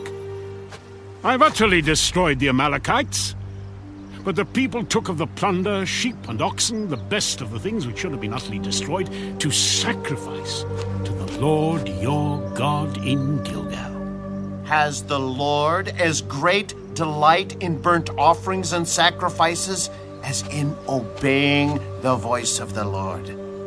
Behold, to obey is better than sacrifice, and to heed than the fat of rams. For rebellion is as the sin of witchcraft, and stubbornness is as iniquity and idolatry. Because you have rejected the word of the Lord, he also has rejected you from being king. I have sinned, for I have transgressed the commandment of the Lord and your words. Because I feared the people and obeyed their voice. Now, therefore, please pardon my sin and return with me, that I may worship the Lord. I will not return with you, for you have rejected the word of the Lord, and the Lord has rejected you from being king over Israel. And as Samuel turned around to go away, Saul seized the edge of his robe, and it tore. The Lord has torn the kingdom of Israel from you today, and has given it to a neighbor of yours, who is better than you. And also, the strength of Israel will not lie nor relent. For he is not a man, that he should relent. I have sinned. Yet honor me now, please, before the elders of my people and before Israel, and return with me, that I may worship the Lord your God. So Samuel turned back after Saul, and Saul worshipped the Lord. Then Samuel said, Bring Agag, king of the Amalekites, here to me. So Agag came to him cautiously. Surely the bitterness of death is past. As your sword has made women childless, so shall your mother be childless among women. Samuel hacked Agag in pieces before the Lord in Gilgal. Then Samuel went to Ramah, and Saul went up to his house at Gibeah of Saul. And Samuel went no more to see Saul until the day of his death. Nevertheless, Samuel mourned for Saul, and the Lord regretted that he had made Saul king over Israel.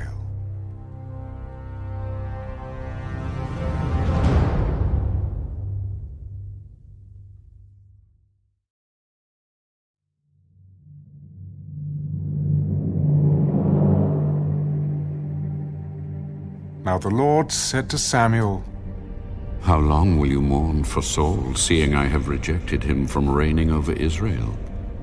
Fill your horn with oil and go. I am sending you to Jesse the Bethlehemite, for I have provided myself a king among his sons. How can I go? If Saul hears it, he will kill me. Take a heifer with you and say, I have come to sacrifice to the Lord. Then invite Jesse to the sacrifice, and I will show you what you shall do. You shall anoint for me the one I name to you.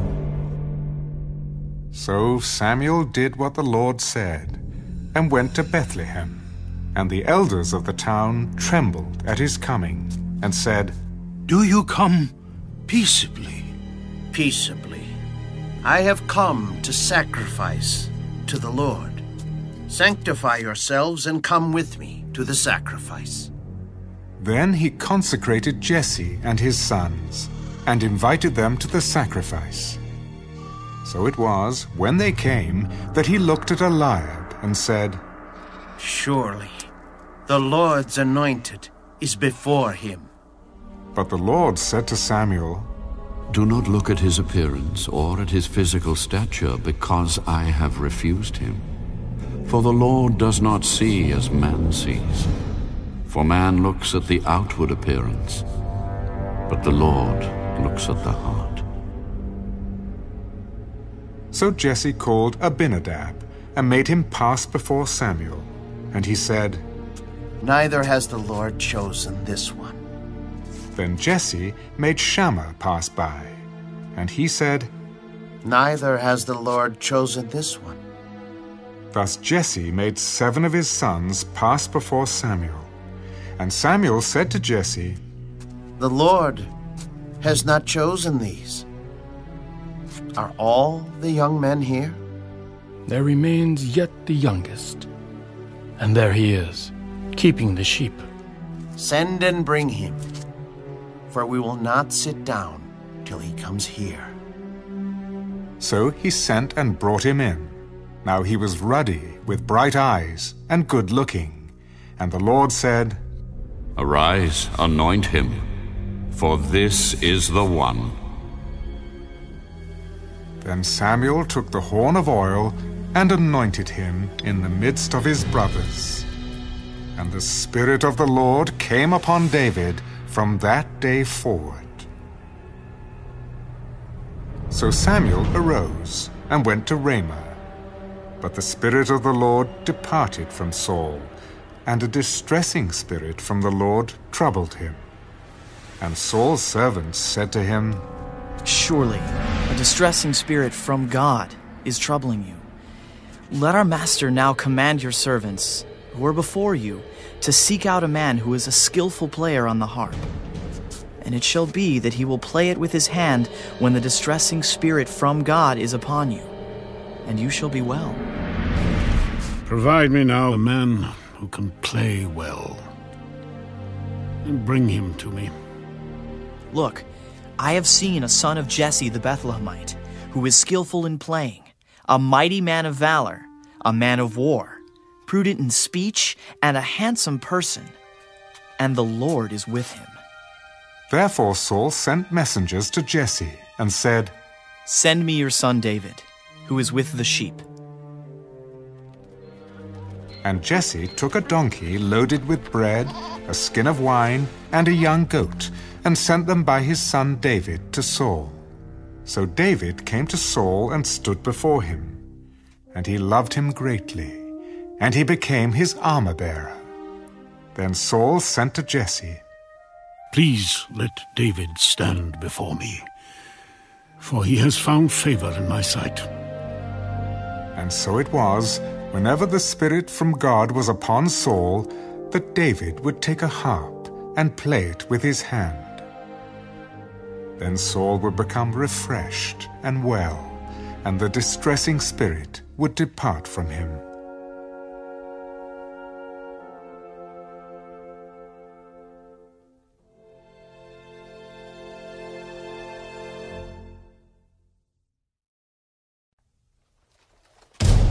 Now the Philistines gathered their armies together to battle, and were gathered at Socoh, which belongs to Judah.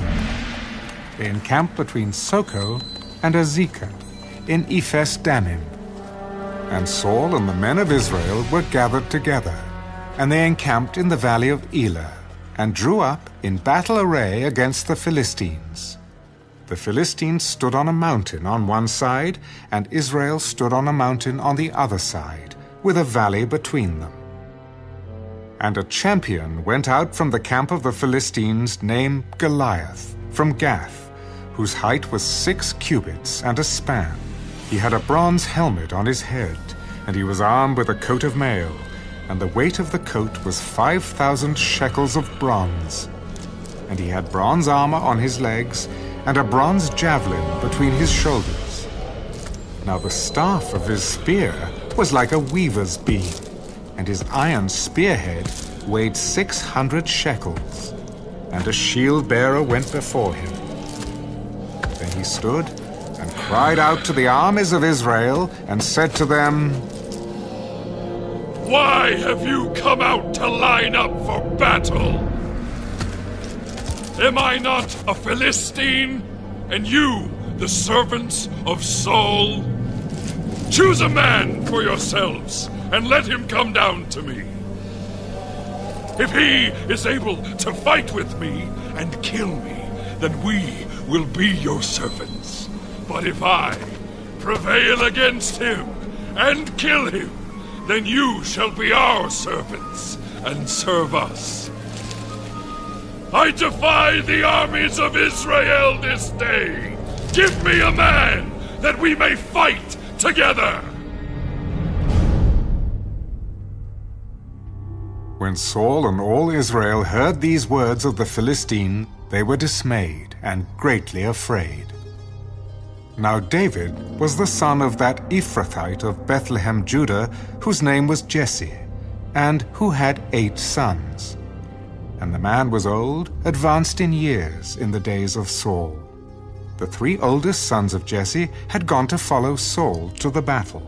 The names of his 3 sons who went to the battle were Eliab the firstborn, next to him Abinadab, and the third Shammah. David was the youngest, and the 3 oldest followed Saul. But David occasionally went and returned from Saul to feed his father's sheep at Bethlehem. And the Philistine drew near and presented himself 40 days, morning and evening. Then Jesse said to his son David, "Take now for your brothers an ephah of this dried grain and these 10 loaves, and run to your brothers at the camp, and carry these 10 cheeses to the captain of their 1,000, and see how your brothers fare, and bring back news of them." Now Saul and they and all the men of Israel were in the valley of Elah, fighting with the Philistines. So David rose early in the morning, left the sheep with a keeper, and took the things, and went as Jesse had commanded him. And he came to the camp as the army was going out to the fight and shouting for the battle. For Israel and the Philistines had drawn up in battle array, army against army. And David left his supplies in the hand of the supply keeper, ran to the army, and came and greeted his brothers. Then, as he talked with them, there was the champion, the Philistine of Gath, Goliath by name, coming up from the armies of the Philistines, and he spoke according to the same words. So David heard them.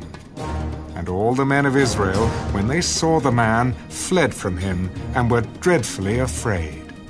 So the men of Israel said, "Have you seen this man who has come up? Surely he has come up to defy Israel.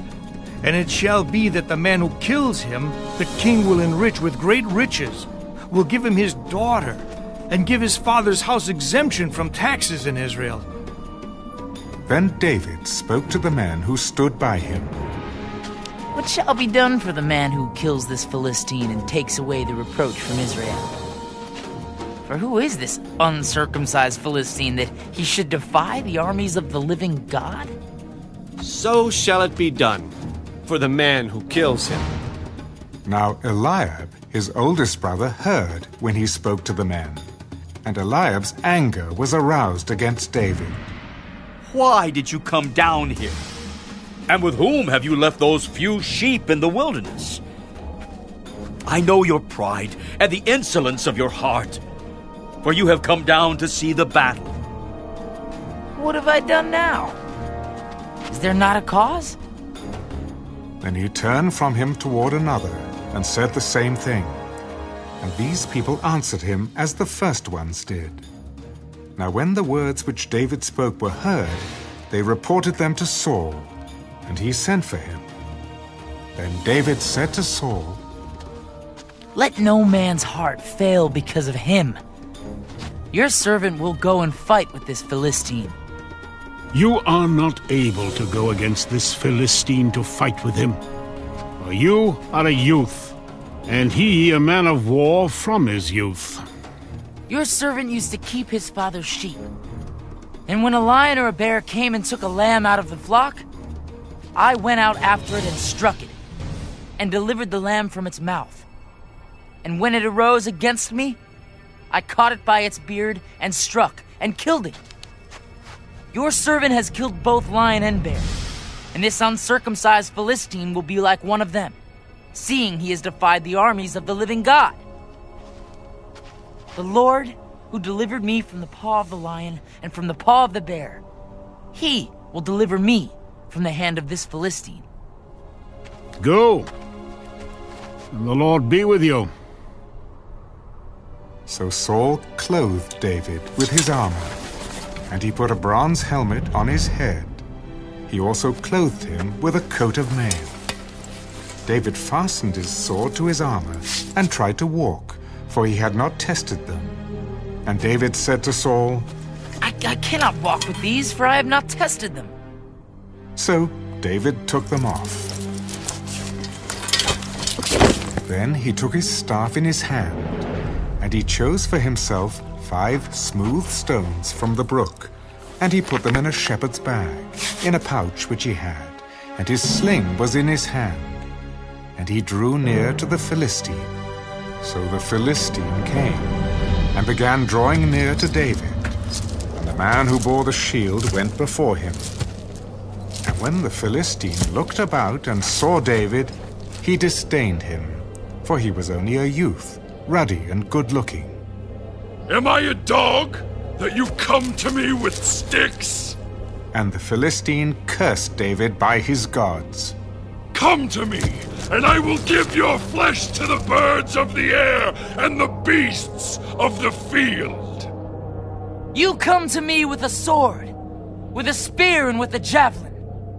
But I come to you in the name of the Lord of hosts, the God of the armies of Israel, whom you have defied.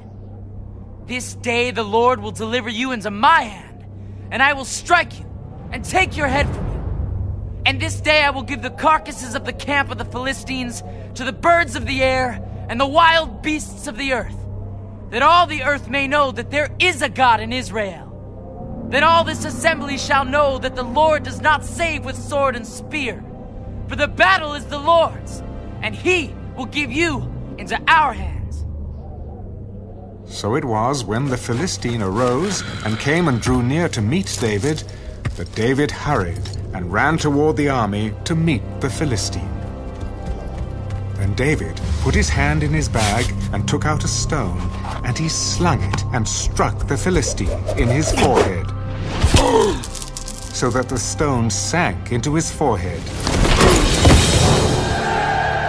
and he fell on his face to the earth.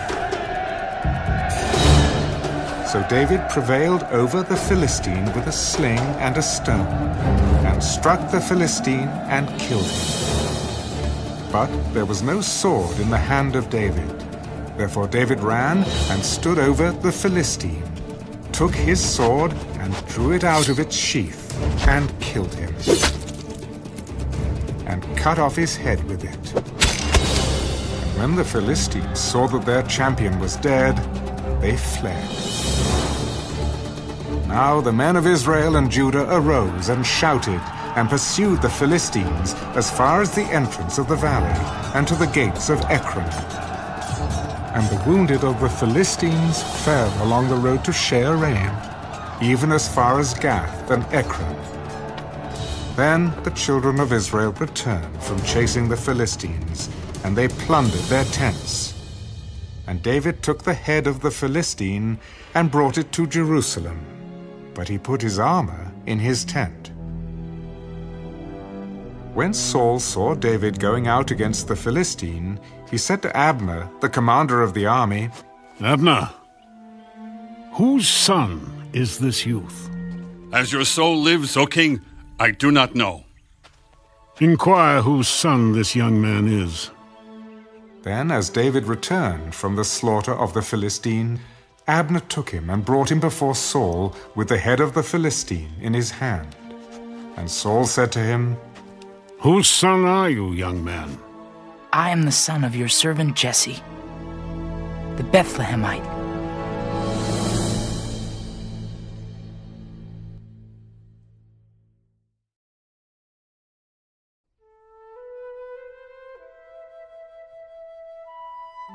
Now when he had finished speaking to Saul, the soul of Jonathan was knit to the soul of David, and Jonathan loved him as his own soul. Saul took him that day and would not let him go home to his father's house any more. Then Jonathan and David made a covenant, because he loved him as his own soul. And Jonathan took off the robe that was on him and gave it to David, with his armor, even to his sword and his bow and his belt. So David went out wherever Saul sent him, and behaved wisely. And Saul set him over the men of war, and he was accepted in the sight of all the people, and also in the sight of Saul's servants. Now it had happened, as they were coming home, when David was returning from the slaughter of the Philistine, that the women had come out of all the cities of Israel, singing and dancing to meet King Saul, with tambourines, with joy, and with musical instruments. So the women sang as they danced, and said, Saul has slain his thousands, and David his 10,000s. Then Saul was very angry, and the saying displeased him. They have ascribed to David 10,000s. and to me they have ascribed only thousands. Now what more can he have but the kingdom? So Saul eyed David from that day forward. And it happened on the next day that the distressing spirit from God came upon Saul, and he prophesied inside the house. So David played music with his hand, as at other times. But there was a spear in Saul's hand, and Saul cast the spear, for he said, I will pin David to the wall.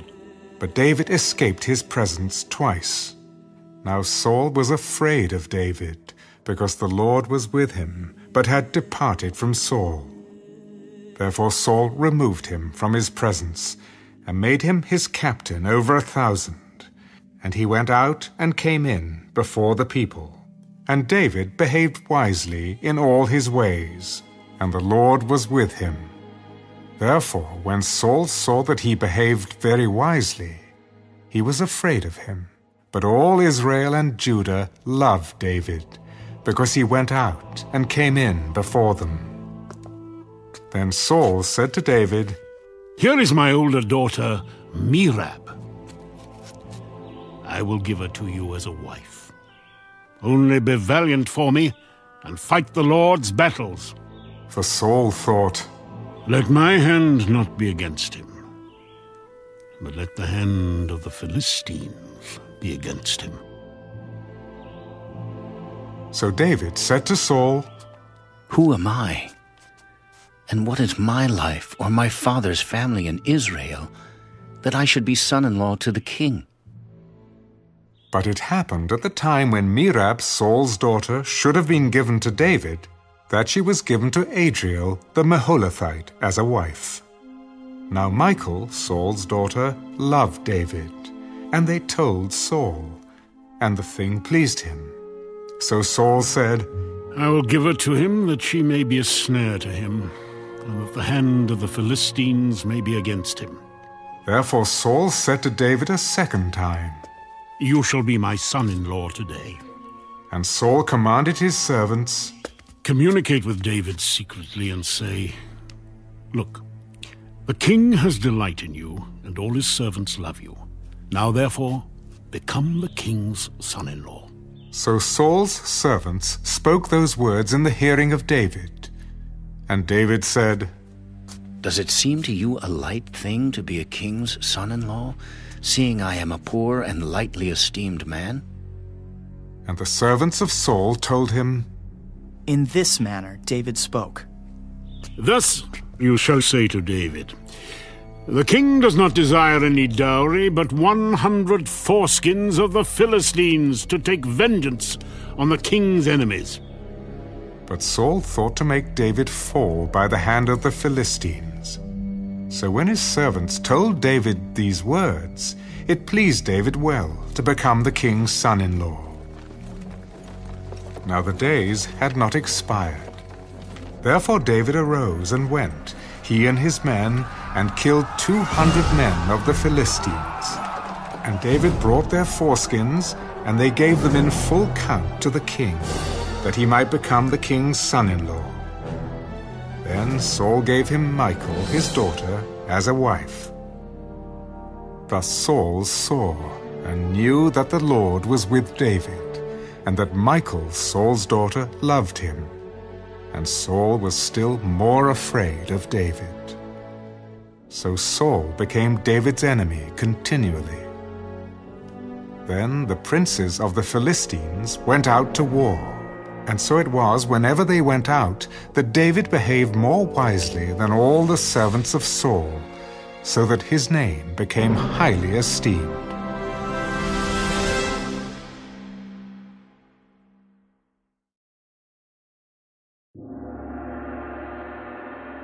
Now Saul spoke to Jonathan his son and to all his servants that they should kill David. But Jonathan, Saul's son, delighted greatly in David. So Jonathan told David, My father Saul seeks to kill you.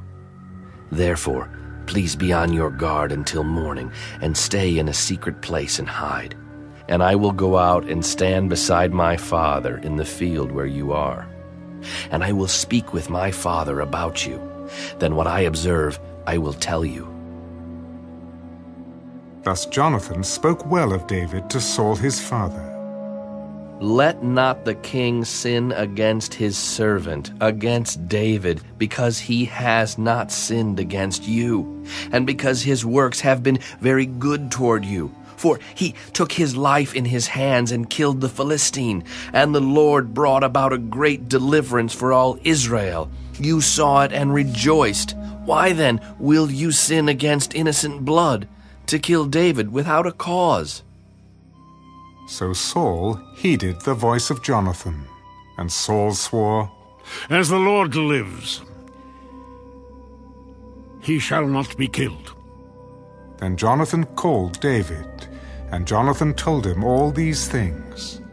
So Jonathan brought David to Saul, and he was in his presence as in times past.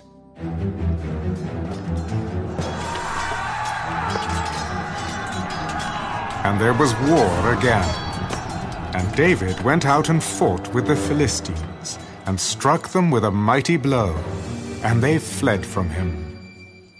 Now the distressing spirit from the Lord came upon Saul as he sat in his house with his spear in his hand. And David was playing music with his hand. Then Saul sought to pin David to the wall with the spear, but he slipped away from Saul's presence, and he drove the spear into the wall. So David fled and escaped that night. Saul also sent messengers to David's house to watch him and to kill him in the morning. And Michal, David's wife, told him, "If you do not save your life tonight, tomorrow you will be killed." So Michal let David down through a window, and he went and fled and escaped. And Michal took an image and laid it in the bed, put a cover of goat's hair for his head, and covered it with clothes. So when Saul sent messengers to take David, she said, "He is sick." Then Saul sent the messengers back to see David. "Bring him up to me in the bed, that I may kill him." And when the messengers had come in, there was the image in the bed, with a cover of goat's hair for his head. Then Saul said to Michal, "Why have you deceived me like this, and sent my enemy away, so that he has escaped?" He said to me, "Let me go. Why should I kill you?" So David fled and escaped, and went to Samuel at Ramah, and told him all that Saul had done to him. And he and Samuel went and stayed in Naioth. Now it was told Saul, "Take note, David is at Naioth in Ramah." Then Saul sent messengers to take David. And when they saw the group of prophets prophesying, and Samuel standing as leader over them, the Spirit of God came upon the messengers of Saul, and they also prophesied. And when Saul was told, he sent other messengers, and they prophesied likewise. Then Saul sent messengers again the third time, and they prophesied also. Then he also went to Ramah, and came to the great well that is at Secu. So he asked, "Where are Samuel and David?" And someone said, "Indeed, they are at Naioth in Ramah." So he went there to Naioth in Ramah. Then the Spirit of God was upon him also, and he went on and prophesied until he came to Naioth in Ramah. And he also stripped off his clothes, and prophesied before Samuel in like manner, and lay down naked all that day and all that night. Therefore they say, "Is Saul also among the prophets?"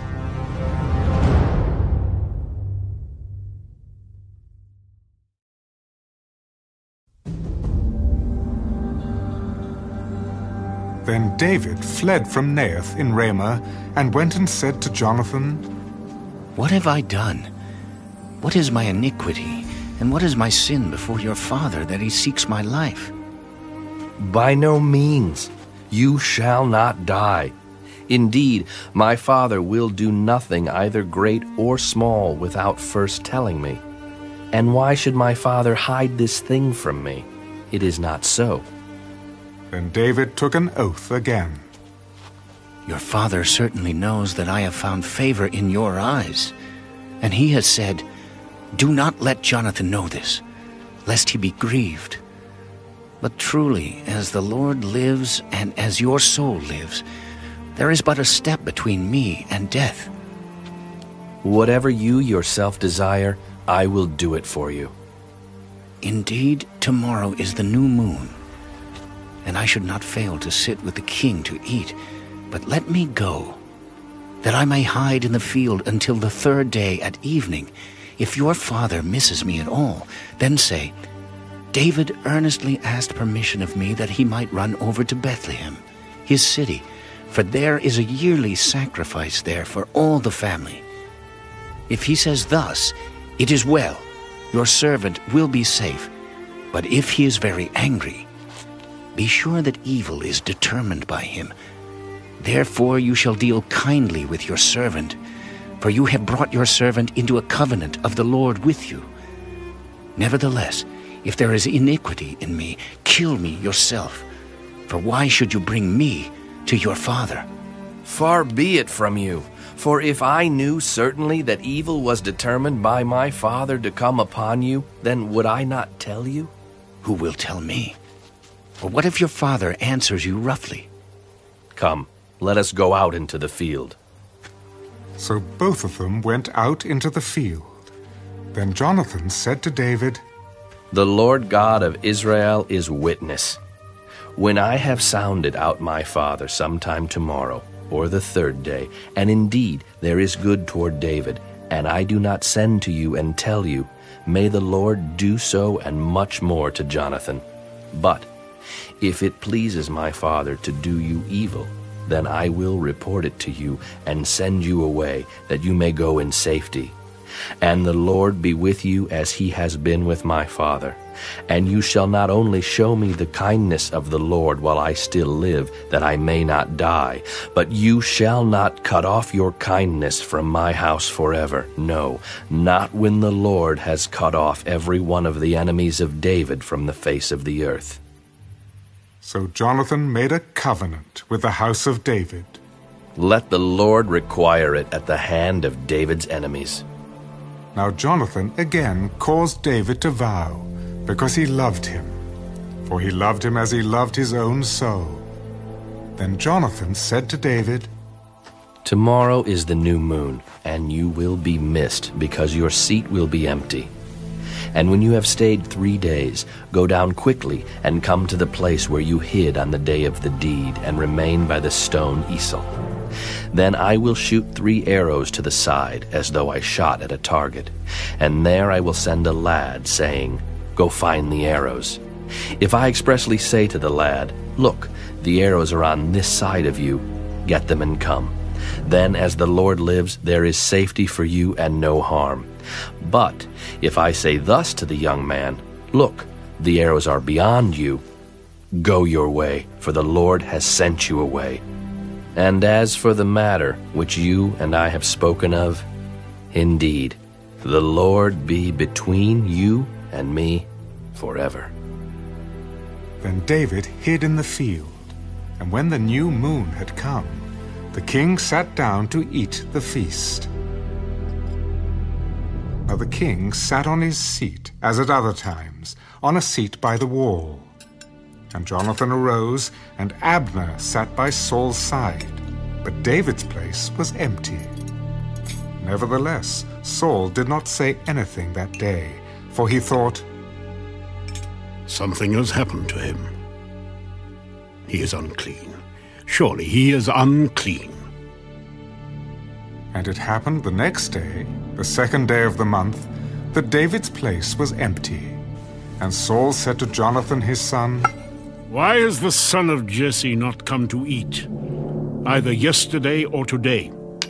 David earnestly asked permission of me to go to Bethlehem.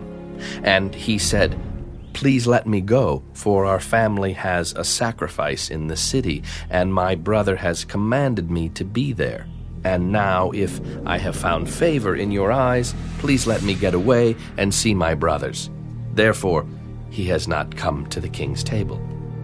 Then Saul's anger was aroused against Jonathan, and he said to him, "You son of a perverse, rebellious woman! Do I not know that you have chosen the son of Jesse, to your own shame and to the shame of your mother's nakedness? For as long as the son of Jesse lives on the earth, you shall not be established, nor your kingdom. Now therefore send and bring him to me, for he shall surely die." "Why should he be killed? What has he done?" Then Saul cast a spear at him to kill him, by which Jonathan knew that it was determined by his father to kill David.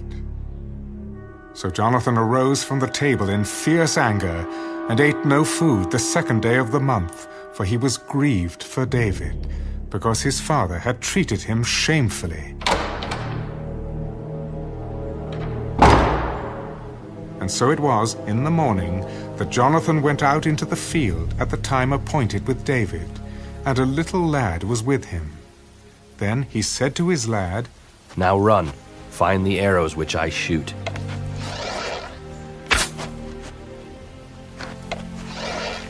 As the lad ran, he shot an arrow beyond him. When the lad had come to the place where the arrow was, which Jonathan had shot, Jonathan cried out after the lad and said, "Is not the arrow beyond you? Make haste, hurry, do not delay." So Jonathan's lad gathered up the arrows and came back to his master. But the lad did not know anything. Only Jonathan and David knew of the matter.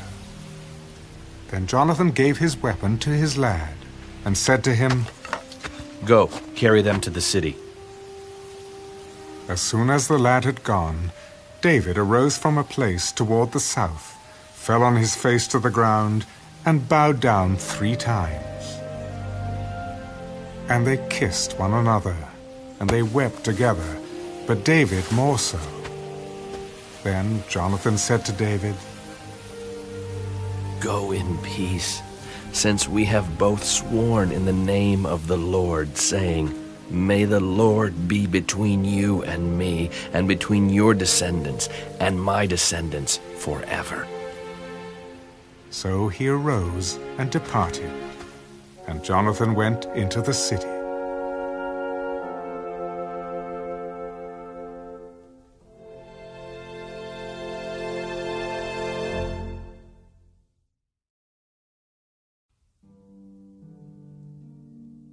Now David came to Nob, to Ahimelech the priest. And Ahimelech was afraid when he met David, and said to him, "Why are you alone, and no one is with you?" "The king has ordered me on some business, and said to me, 'Do not let anyone know anything about the business on which I send you, or what I have commanded you. And I have directed my young men to such and such a place. Now, therefore, what have you on hand? Give me 5 loaves of bread in my hand, or whatever can be found.'" "There is no common bread on hand, but there is holy bread, if the young men have at least kept themselves from women." "Truly, women have been kept from us about 3 days since I came out, and the vessels of the young men are holy, and the bread is in effect common, even though it was consecrated in the vessel this day." So the priest gave him holy bread, for there was no bread there, but the showbread, which had been taken from before the Lord, in order to put hot bread in its place on the day when it was taken away. Now a certain man of the servants of Saul was there that day, detained before the Lord. And his name was Doeg, an Edomite, the chief of the herdsmen who belonged to Saul. And David said to Ahimelech, "Is there not here on hand a spear or a sword? For I have brought neither my sword nor my weapons with me, because the king's business required haste. The sword of Goliath the Philistine, whom you killed in the valley of Elah. There it is, wrapped in a cloth behind the ephod. If you will take that, take it, for there is no other except that one here. There is none like it. Give it to me. Then David arose and fled that day from before Saul and went to Achish, the king of Gath. And the servants of Achish said to him, Is this not David, the king of the land? Did they not sing of him to one another in dances, saying, Saul has slain his thousands, and David his 10,000s? Now David took these words to heart, and was very much afraid of Achish, the king of Gath. So he changed his behavior before them, pretended madness in their hands, scratched on the doors of the gate, and let his saliva fall down on his beard. Then Achish said to his servants, Look, you see the man is insane. Why have you brought him to me? Have I need of madmen, that you have brought this fellow to play the madman in my presence? Shall this fellow come into my house?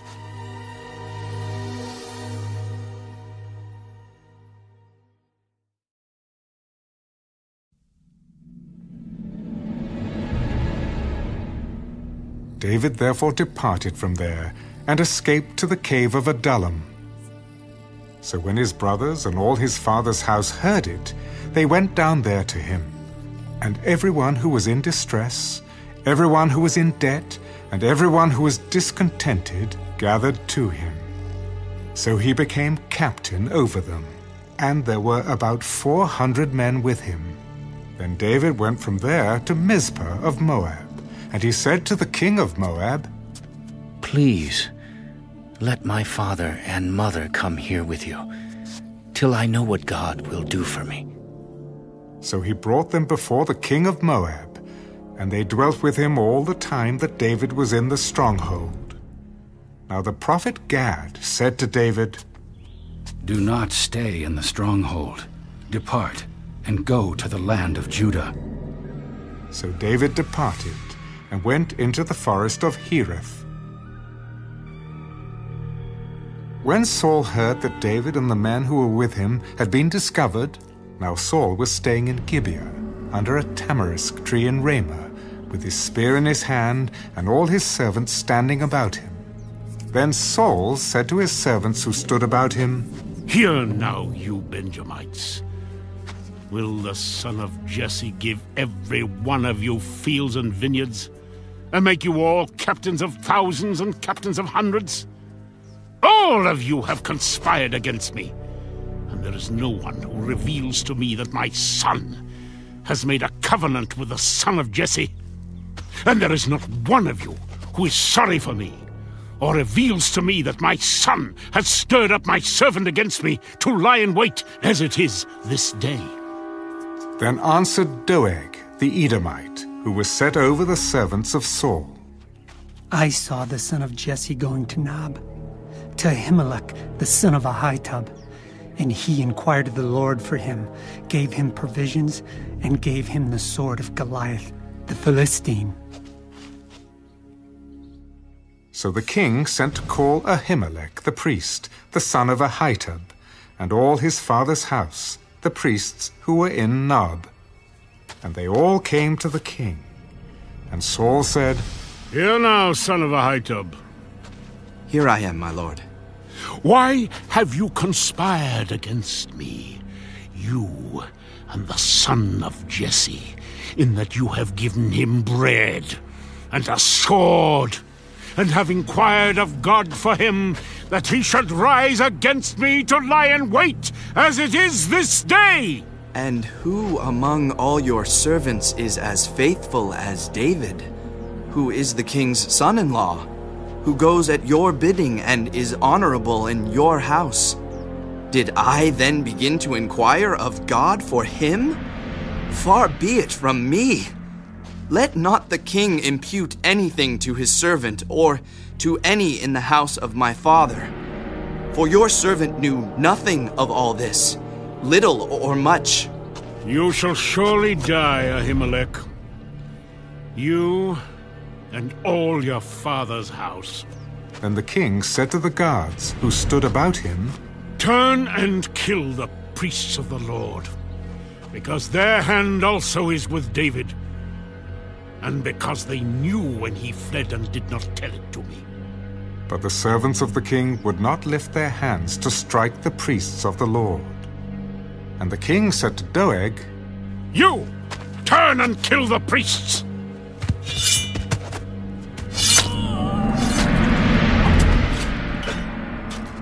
So Doeg the Edomite turned and struck the priests, and killed on that day 85 men who wore a linen ephod. Also Nob, the city of the priests, he struck with the edge of the sword, both men and women, children and nursing infants, oxen and donkeys and sheep, with the edge of the sword. Now one of the sons of Ahimelech, the son of Ahitub, named Abiathar, escaped, and fled after David. And Abiathar told David that Saul had killed the Lord's priests. So David said to Abiathar, I knew that day when Doeg the Edomite was there, that he would surely tell Saul, I have caused the death of all the persons of your father's house. Stay with me.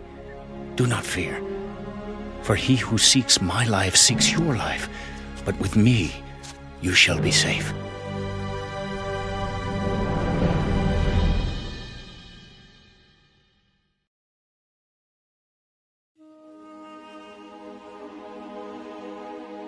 Then they told David, Look, the Philistines are fighting against Keilah, and they are robbing the threshing floors.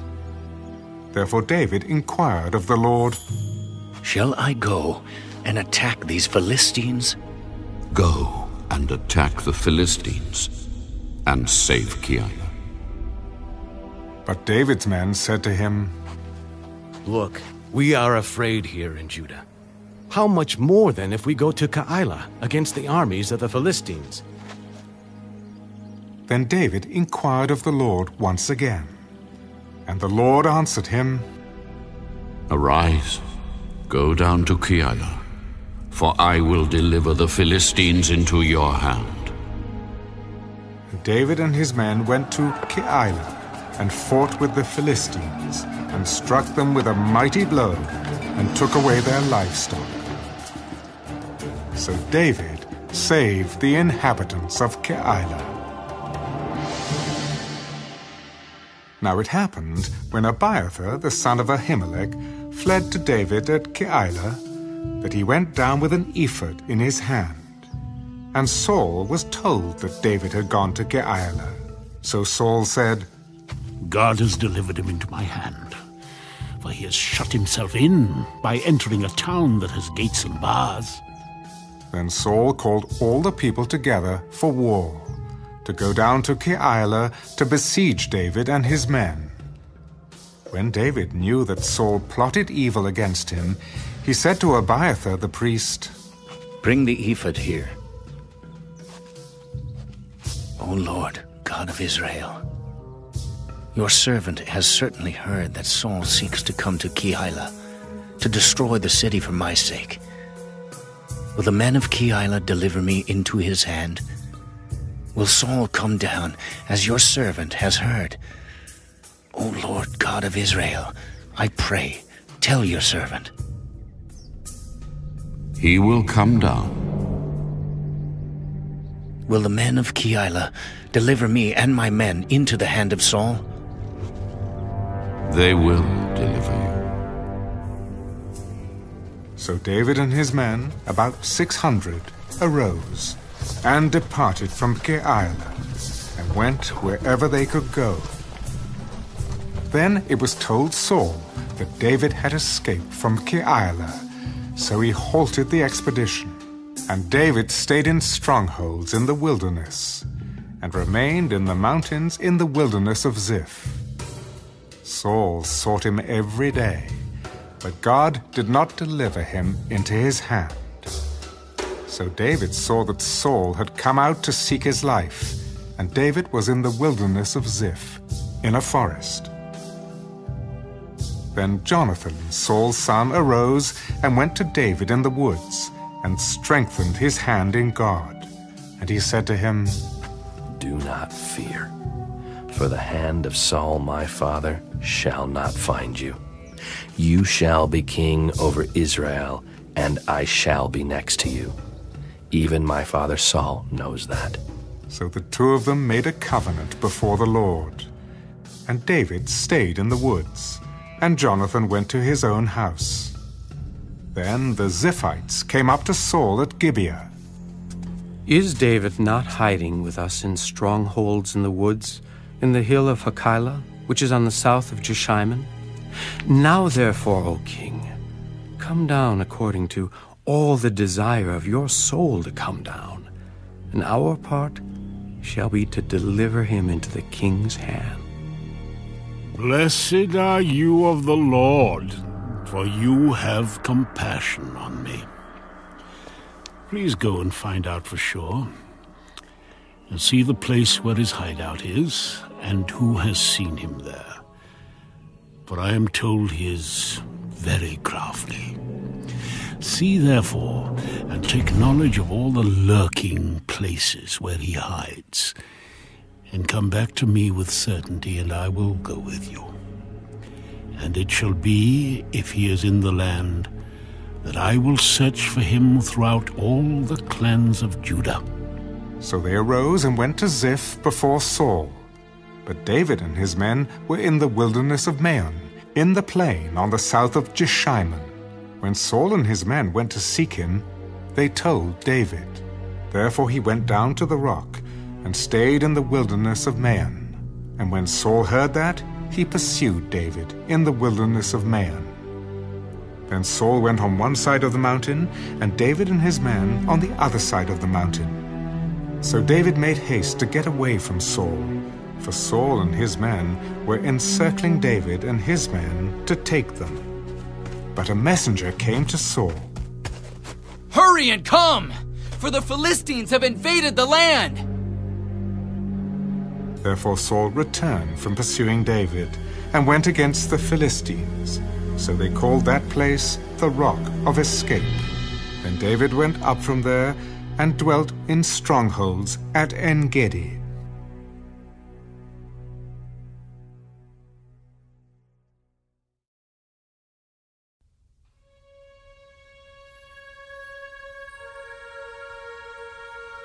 Now it happened, when Saul had returned from following the Philistines, that it was told him, Take note, David is in the wilderness of En-gedi. Then Saul took 3,000 chosen men from all Israel, and went to seek David and his men on the rocks of the wild goats. So he came to the sheepfolds by the road, where there was a cave, and Saul went in to attend to his needs. David and his men were staying in the recesses of the cave. Then the men of David said to him, This is the day of which the Lord said to you, Behold, I will deliver your enemy into your hand, that you may do to him as it seems good to you. And David arose and secretly cut off a corner of Saul's robe. Now it happened afterward that David's heart troubled him, because he had cut Saul's robe. And he said to his men, The Lord forbid that I should do this thing to my master, the Lord's anointed, to stretch out my hand against him, seeing he is the anointed of the Lord. So David restrained his servants with these words, and did not allow them to rise against Saul. And Saul got up from the cave and went on his way.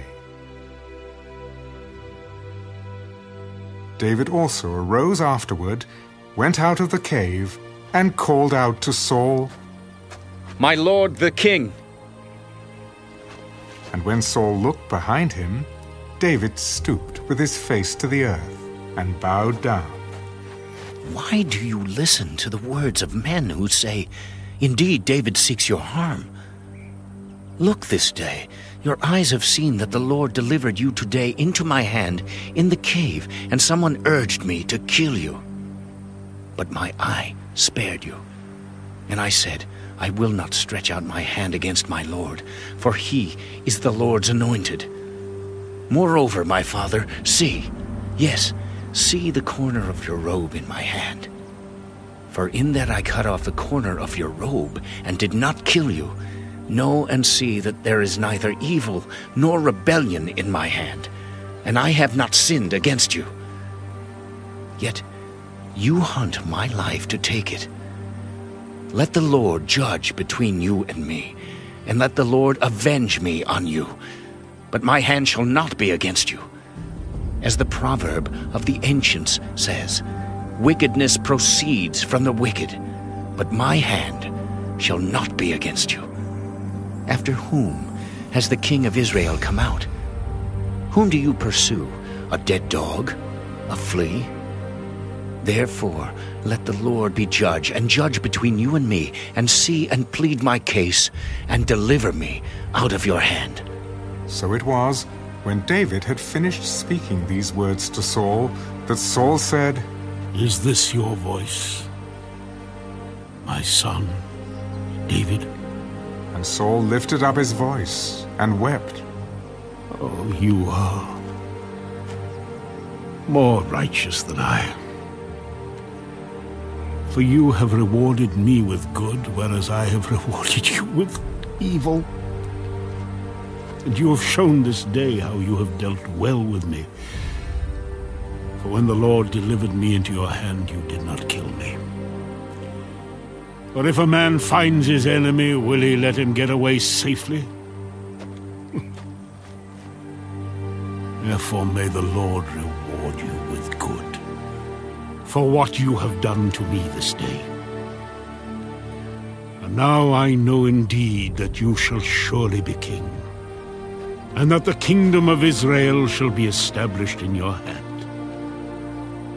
Therefore swear now to me, by the Lord, that you will not cut off my descendants after me, and that you will not destroy my name from my father's house. So David swore to Saul, and Saul went home. But David and his men went up to the stronghold.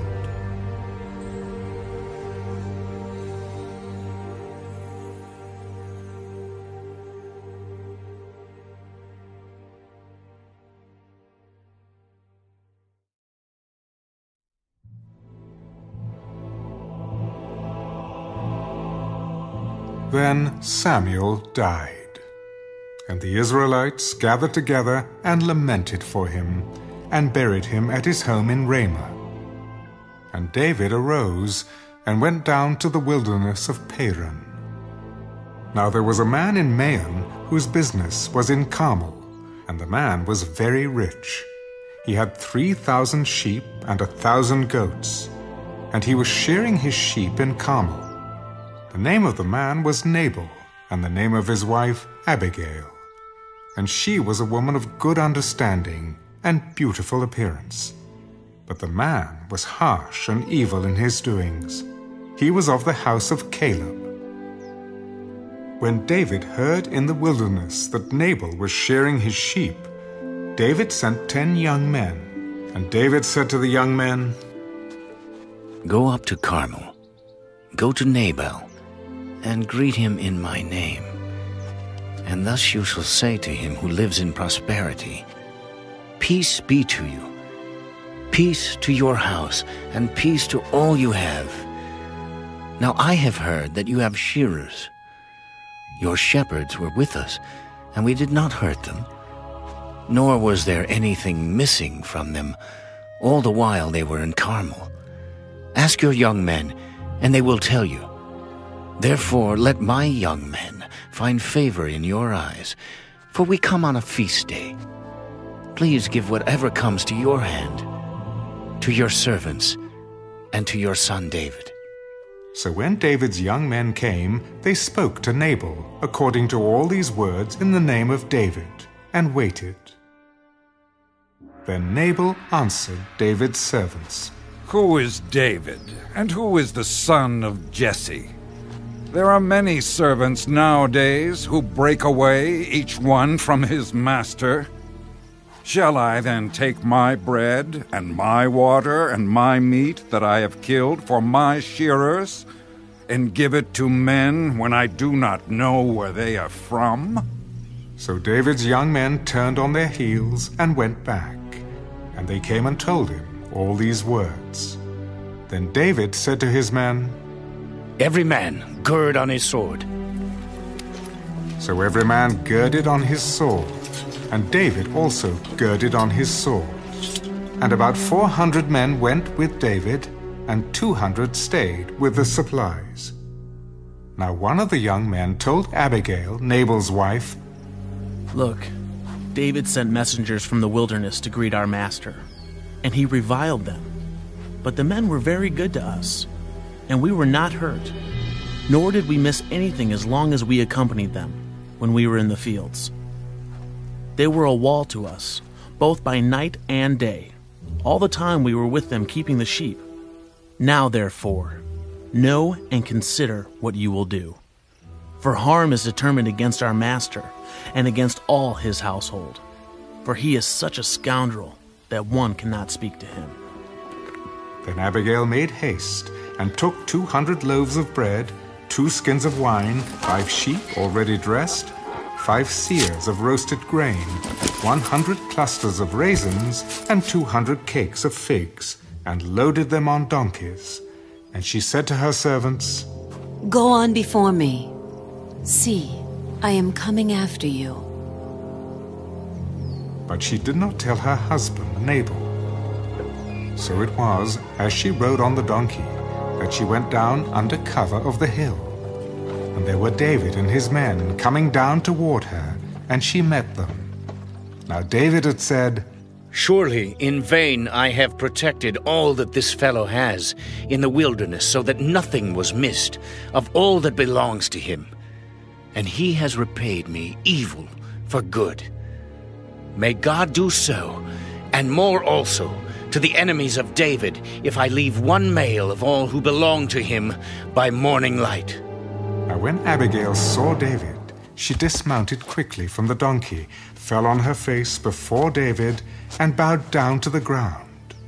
So she fell at his feet and said, "On me, my lord, on me let this iniquity be.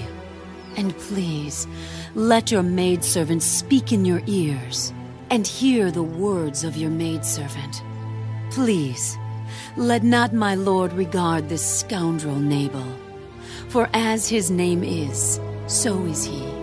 Nabal is his name, and folly is with him. But I, your maidservant, did not see the young men of my lord whom you sent. Now therefore, my lord, as the Lord lives and as your soul lives, since the Lord has held you back from coming to bloodshed and from avenging yourself with your own hand, now then, let your enemies and those who seek harm for my lord be as Nabal. And now this present which your maidservant has brought to my lord, let it be given to the young men who follow my lord. Please forgive the trespass of your maidservant, for the Lord will certainly make for my lord an enduring house, because my lord fights the battles of the Lord, and evil is not found in you throughout your days. Yet a man has risen to pursue you and seek your life. But the life of my lord shall be bound in the bundle of the living with the Lord your God, and the lives of your enemies he shall sling out as from the pocket of a sling. And it shall come to pass, when the Lord has done for my lord according to all the good that he has spoken concerning you, and has appointed you ruler over Israel, that this will be no grief to you, nor offense of heart to my lord, either that you have shed blood without cause, or that my lord has avenged himself. But when the Lord has dealt well with my lord, then remember your maidservant." Blessed is the Lord God of Israel, who sent you this day to meet me. And blessed is your advice, and blessed are you, because you have kept me this day from coming to bloodshed, and from avenging myself with my own hand. For indeed, as the Lord God of Israel lives, who has kept me back from hurting you, unless you had hurried and come to meet me, surely by morning light no males would have been left to Nabal. So David received from her hand what she had brought him, and said to her, Go up in peace to your house. See, I have heeded your voice and respected your person. Now Abigail went to Nabal, and there he was, holding a feast in his house, like the feast of a king. And Nabal's heart was merry within him, for he was very drunk. Therefore she told him nothing, little or much, until morning light. So it was in the morning, when the wine had gone from Nabal, and his wife had told him these things, that his heart died within him, and he became like a stone. Then it happened, after about 10 days, that the Lord struck Nabal, and he died. So when David heard that Nabal was dead, he said, Blessed be the Lord, who has pleaded the cause of my reproach from the hand of Nabal, and has kept his servant from evil. For the Lord has returned the wickedness of Nabal on his own head. And David sent and proposed to Abigail to take her as his wife. When the servants of David had come to Abigail at Carmel, they spoke to her. David sent us to you, to ask you to become his wife. Then she arose, bowed her face to the earth. Here is your maidservant, a servant to wash the feet of the servants of my Lord. So Abigail rose in haste and rode on a donkey, attended by 5 of her maidens. And she followed the messengers of David and became his wife. David also took Ahinoam of Jezreel, and so both of them were his wives.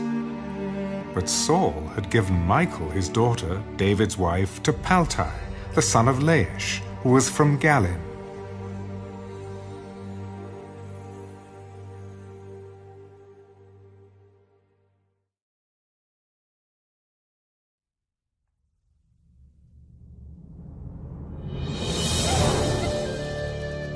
Now the Ziphites came to Saul at Gibeah.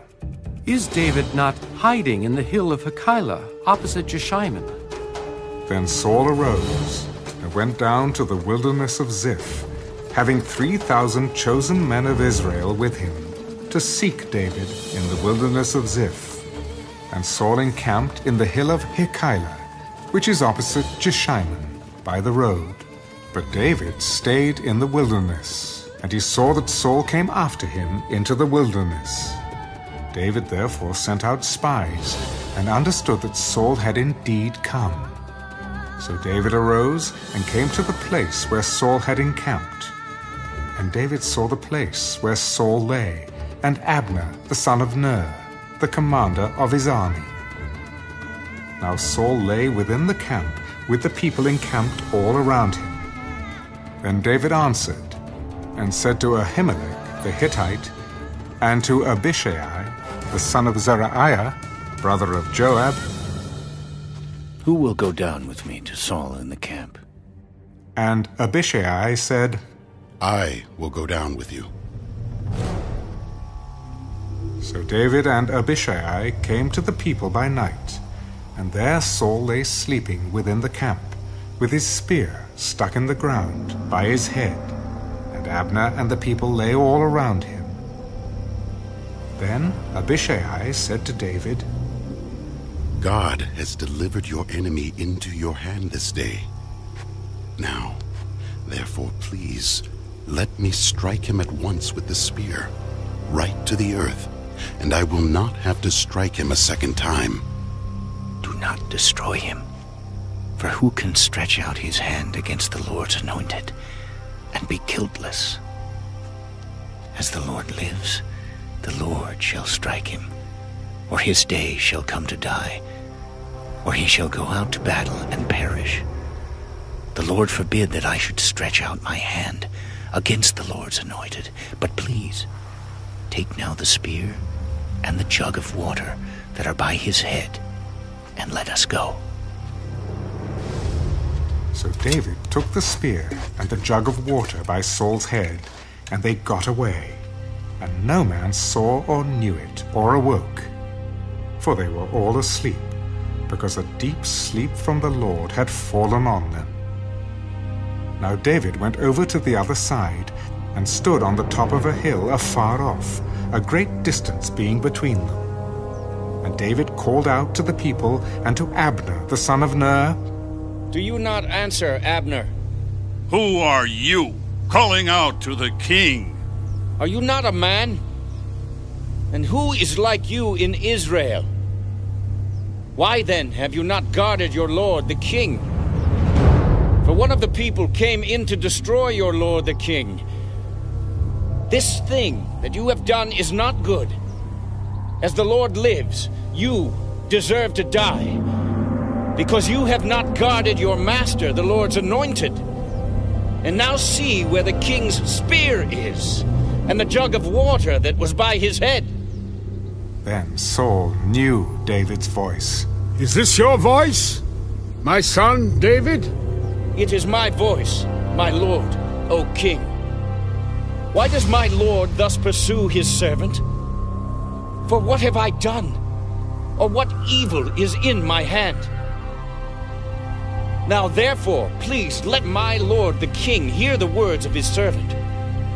If the Lord has stirred you up against me, let him accept an offering. But if it is the children of men, may they be cursed before the Lord. For they have driven me out this day from sharing in the inheritance of the Lord, saying, Go, serve other gods. So now, do not let my blood fall to the earth before the face of the Lord. For the king of Israel has come out to seek a flea, as when one hunts a partridge in the mountains. I have sinned. Return, my son David, for I will harm you no more, because my life was precious in your eyes this day. Indeed, I have played the fool and erred exceedingly. Here is the king's spear. Let one of the young men come over and get it. May the Lord repay every man for his righteousness and his faithfulness, for the Lord delivered you into my hand today. But I would not stretch out my hand against the Lord's anointed. And indeed, as your life was valued much this day in my eyes, so let my life be valued much in the eyes of the Lord, and let him deliver me out of all tribulation.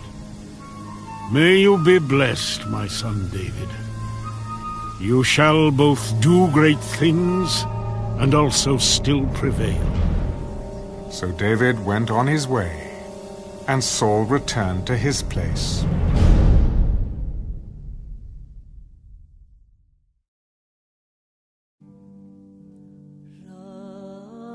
And David said in his heart, Now I shall perish someday by the hand of Saul.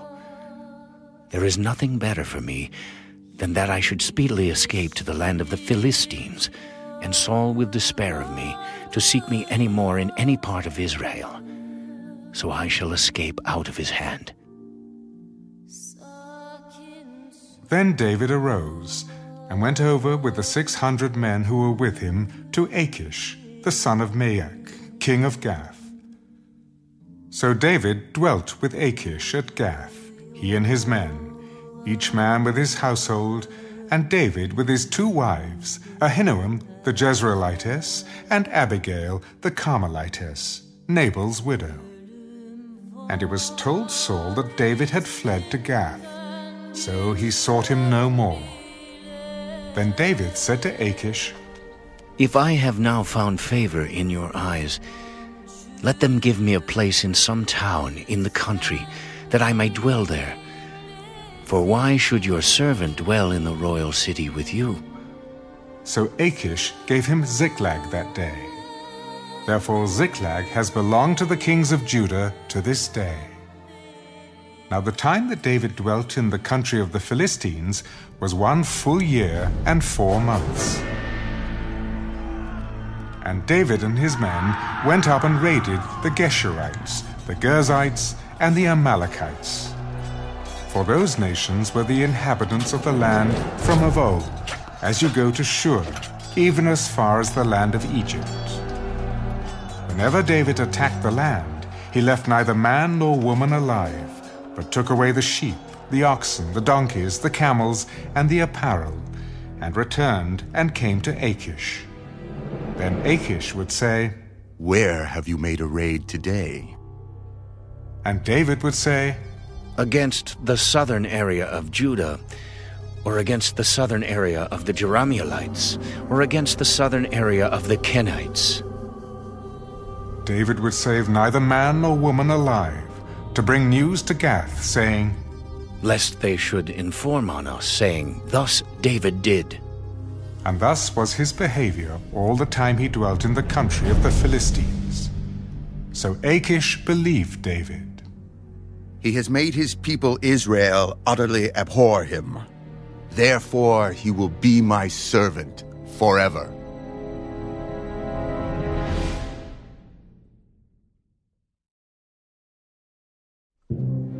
Now it happened in those days that the Philistines gathered their armies together for war, to fight with Israel. And Achish said to David, "You assuredly know that you will go out with me to battle, you and your men." "Surely you know what your servant can do." "Therefore, I will make you one of my chief guardians, forever." Now Samuel had died, and all Israel had lamented for him, and buried him in Ramah, in his own city. And Saul had put the mediums and the spiritists out of the land. Then the Philistines gathered together and came and encamped at Shunem.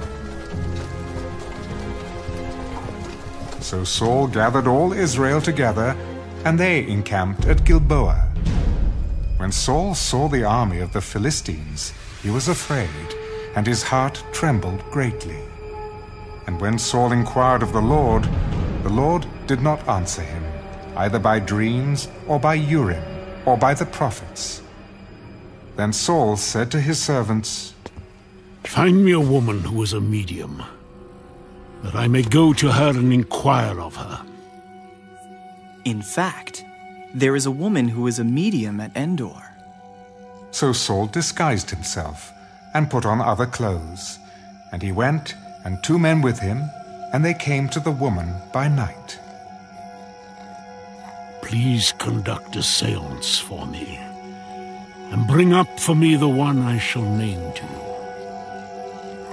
Look, you know what Saul has done, how he has cut off the mediums and the spiritists from the land.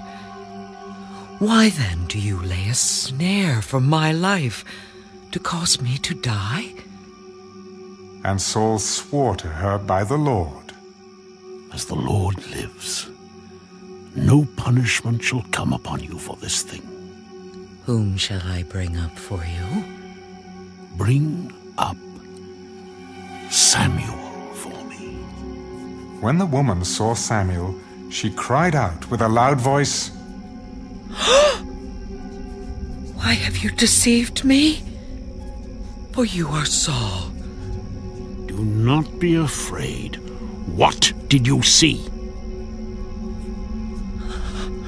I saw a spirit ascending out of the earth. What is his form? An old man is coming up, and he is covered with a mantle. And Saul perceived that it was Samuel, and he stooped with his face to the ground and bowed down. Now Samuel said to Saul, "Why have you disturbed me by bringing me up?" "I am deeply distressed. For the Philistines make war against me, and God has departed from me, and does not answer me anymore, neither by prophets nor by dreams. Therefore I have called you, that you may reveal to me what I should do. So, why do you ask me, seeing the Lord has departed from you, and has become your enemy? And the Lord has done for himself as he spoke by me. For the Lord has torn the kingdom out of your hand, and given it to your neighbor, David. Because you did not obey the voice of the Lord, nor execute his fierce wrath upon Amalek. Therefore, the Lord has done this thing to you this day. Moreover, the Lord will also deliver Israel with you into the hand of the Philistines.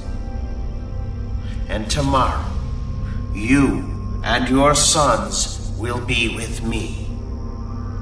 The Lord will also deliver the army of Israel into the hand of the Philistines. Immediately Saul fell full length on the ground and was dreadfully afraid because of the words of Samuel.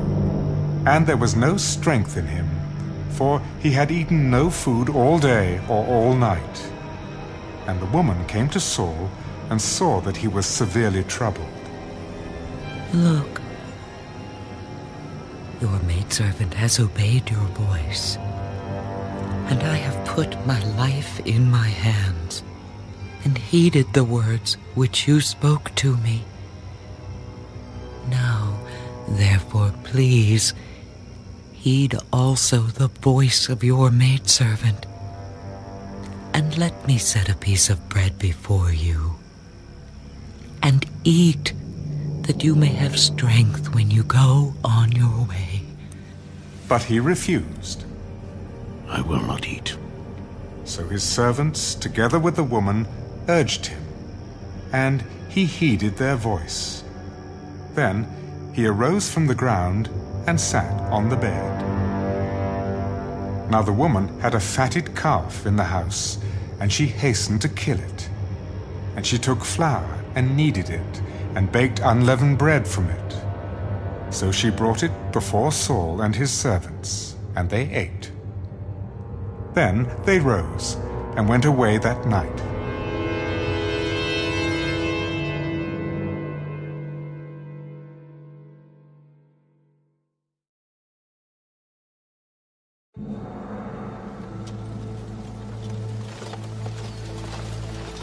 Then the Philistines gathered together all their armies at Aphek, and the Israelites encamped by a fountain which is in Jezreel. And the lords of the Philistines passed in review by hundreds and by thousands. But David and his men passed in review at the rear with Achish. Then the princes of the Philistines said, "What are these Hebrews doing here?" And Achish said to the princes of the Philistines, Is this not David, the servant of Saul, king of Israel, who has been with me these days or these years? And to this day I have found no fault in him since he defected to me. But the princes of the Philistines were angry with him. So the princes of the Philistines said to him, "Make this fellow return, that he may go back to the place which you have appointed for him, and do not let him go down with us to battle, lest in the battle he become our adversary. For with what could he reconcile himself to his master, if not with the heads of these men? Is this not David, of whom they sang to one another in dances, saying, 'Saul has slain his thousands, and David his 10,000s?'" Then Achish called David and said to him, Surely as the Lord lives, you have been upright, and your going out and your coming in with me in the army is good in my sight. For to this day I have not found evil in you since the day of your coming to me. Nevertheless, the lords do not favor you. Therefore return now and go in peace, that you may not displease the lords of the Philistines. But what have I done? And to this day, what have you found in your servant as long as I have been with you, that I may not go and fight against the enemies of my lord the king? I know that you are as good in my sight as an angel of God. Nevertheless, the princes of the Philistines have said, "He shall not go up with us to the battle." Now, therefore, rise early in the morning with your master's servants who have come with you. And as soon as you are up early in the morning and have light, depart. So David and his men rose early to depart in the morning to return to the land of the Philistines. And the Philistines went up to Jezreel.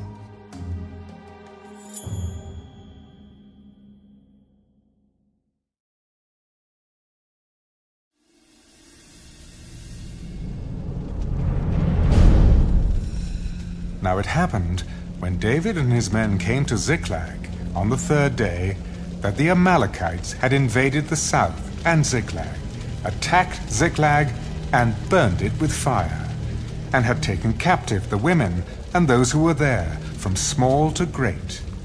They did not kill anyone, but carried them away and went their way. So David and his men came to the city, and there it was, burned with fire, and their wives, their sons, and their daughters had been taken captive. Then David and the people who were with him lifted up their voices and wept, until they had no more power to weep. And David's two wives, Ahinoam the Jezreelitess, and Abigail the widow of Nabal the Carmelite, had been taken captive. Now David was greatly distressed, for the people spoke of stoning him, because the soul of all the people was grieved, every man for his sons and his daughters. But David strengthened himself in the Lord his God. Then David said to Abiathar the priest, Ahimelech's son, "Please, bring the ephod here to me." And Abiathar brought the ephod to David. So David inquired of the Lord, "Shall I pursue this troop? Shall I overtake them?" Pursue, for you shall surely overtake them, and without fail recover all. So David went, he and the 600 men who were with him, and came to the brook Besor, where those stayed who were left behind. But David pursued, he and 400 men, for 200 stayed behind, who were so weary that they could not cross the brook Besor. Then they found an Egyptian in the field, and brought him to David. And they gave him bread, and he ate, and they let him drink water. And they gave him a piece of a cake of figs, and 2 clusters of raisins. So when he had eaten, his strength came back to him, for he had eaten no bread, nor drunk water for 3 days and 3 nights. Then David said to him, "To whom do you belong, and where are you from?" "I am a young man from Egypt, servant of an Amalekite, and my master left me behind because 3 days ago I fell sick. We made an invasion of the southern area of the Kerethites in the territory which belongs to Judah, and of the southern area of Caleb, and we burned Ziklag with fire." "Can you take me down to this troop?" "Swear to me by God that you will neither kill me nor deliver me into the hands of my master, and I will take you down to this troop." And when he had brought him down, there they were, spread out over all the land, eating and drinking and dancing, because of all the great spoil which they had taken from the land of the Philistines and from the land of Judah. Then David attacked them from twilight until the evening of the next day. Not a man of them escaped, except 400 young men who rode on camels and fled. So David recovered all that the Amalekites had carried away. And David rescued his 2 wives. and nothing of theirs was lacking, either small or great, sons or daughters, spoil, or anything which they had taken from them. David recovered all. Then David took all the flocks and herds they had driven before those other livestock, and said, "This is David's spoil." Now David came to the 200 men who had been so weary that they could not follow David, whom they also had made to stay at the brook Besor. So they went out to meet David, and to meet the people who were with him. And when David came near the people, he greeted them. Then all the wicked and worthless men of those who went with David answered and said, "Because they did not go with us, we will not give them any of the spoil that we have recovered, except for every man's wife and children, that they may lead them away and depart." My brethren, you shall not do so with what the Lord has given us, who has preserved us, and delivered into our hand the troop that came against us. For who will heed you in this matter? But as his part is who goes down to the battle, so shall his part be who stays by the supplies. They shall share alike. So it was from that day forward. He made it a statute and an ordinance for Israel to this day. Now when David came to Ziklag, he sent some of the spoil to the elders of Judah, to his friends, saying, "Here is a present for you, from the spoil of the enemies of the Lord."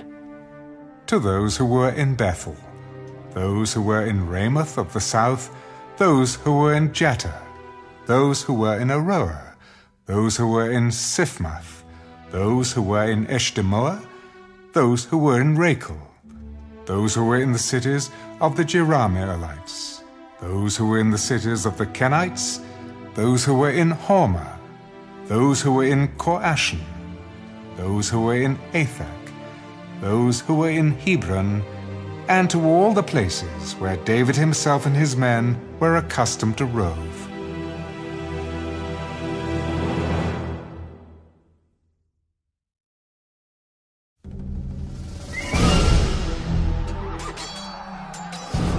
Now the Philistines fought against Israel, and the men of Israel fled from before the Philistines, and fell slain on Mount Gilboa.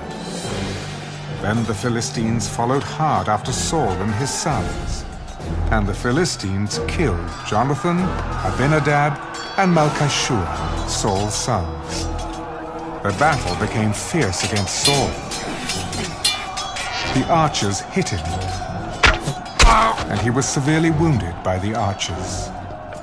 Then Saul said to his armor-bearer, "Draw your sword and thrust me through with it, lest these uncircumcised men come and thrust me through and abuse me." But his armor-bearer would not, for he was greatly afraid. Therefore Saul took a sword and fell on it. And when his armor-bearer saw that Saul was dead, he also fell on his sword and died with him. So Saul, his 3 sons, his armor-bearer, and all his men died together that same day.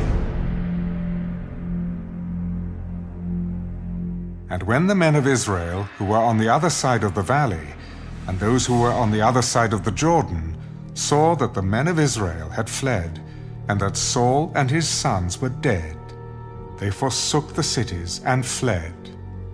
And the Philistines came and dwelt in them.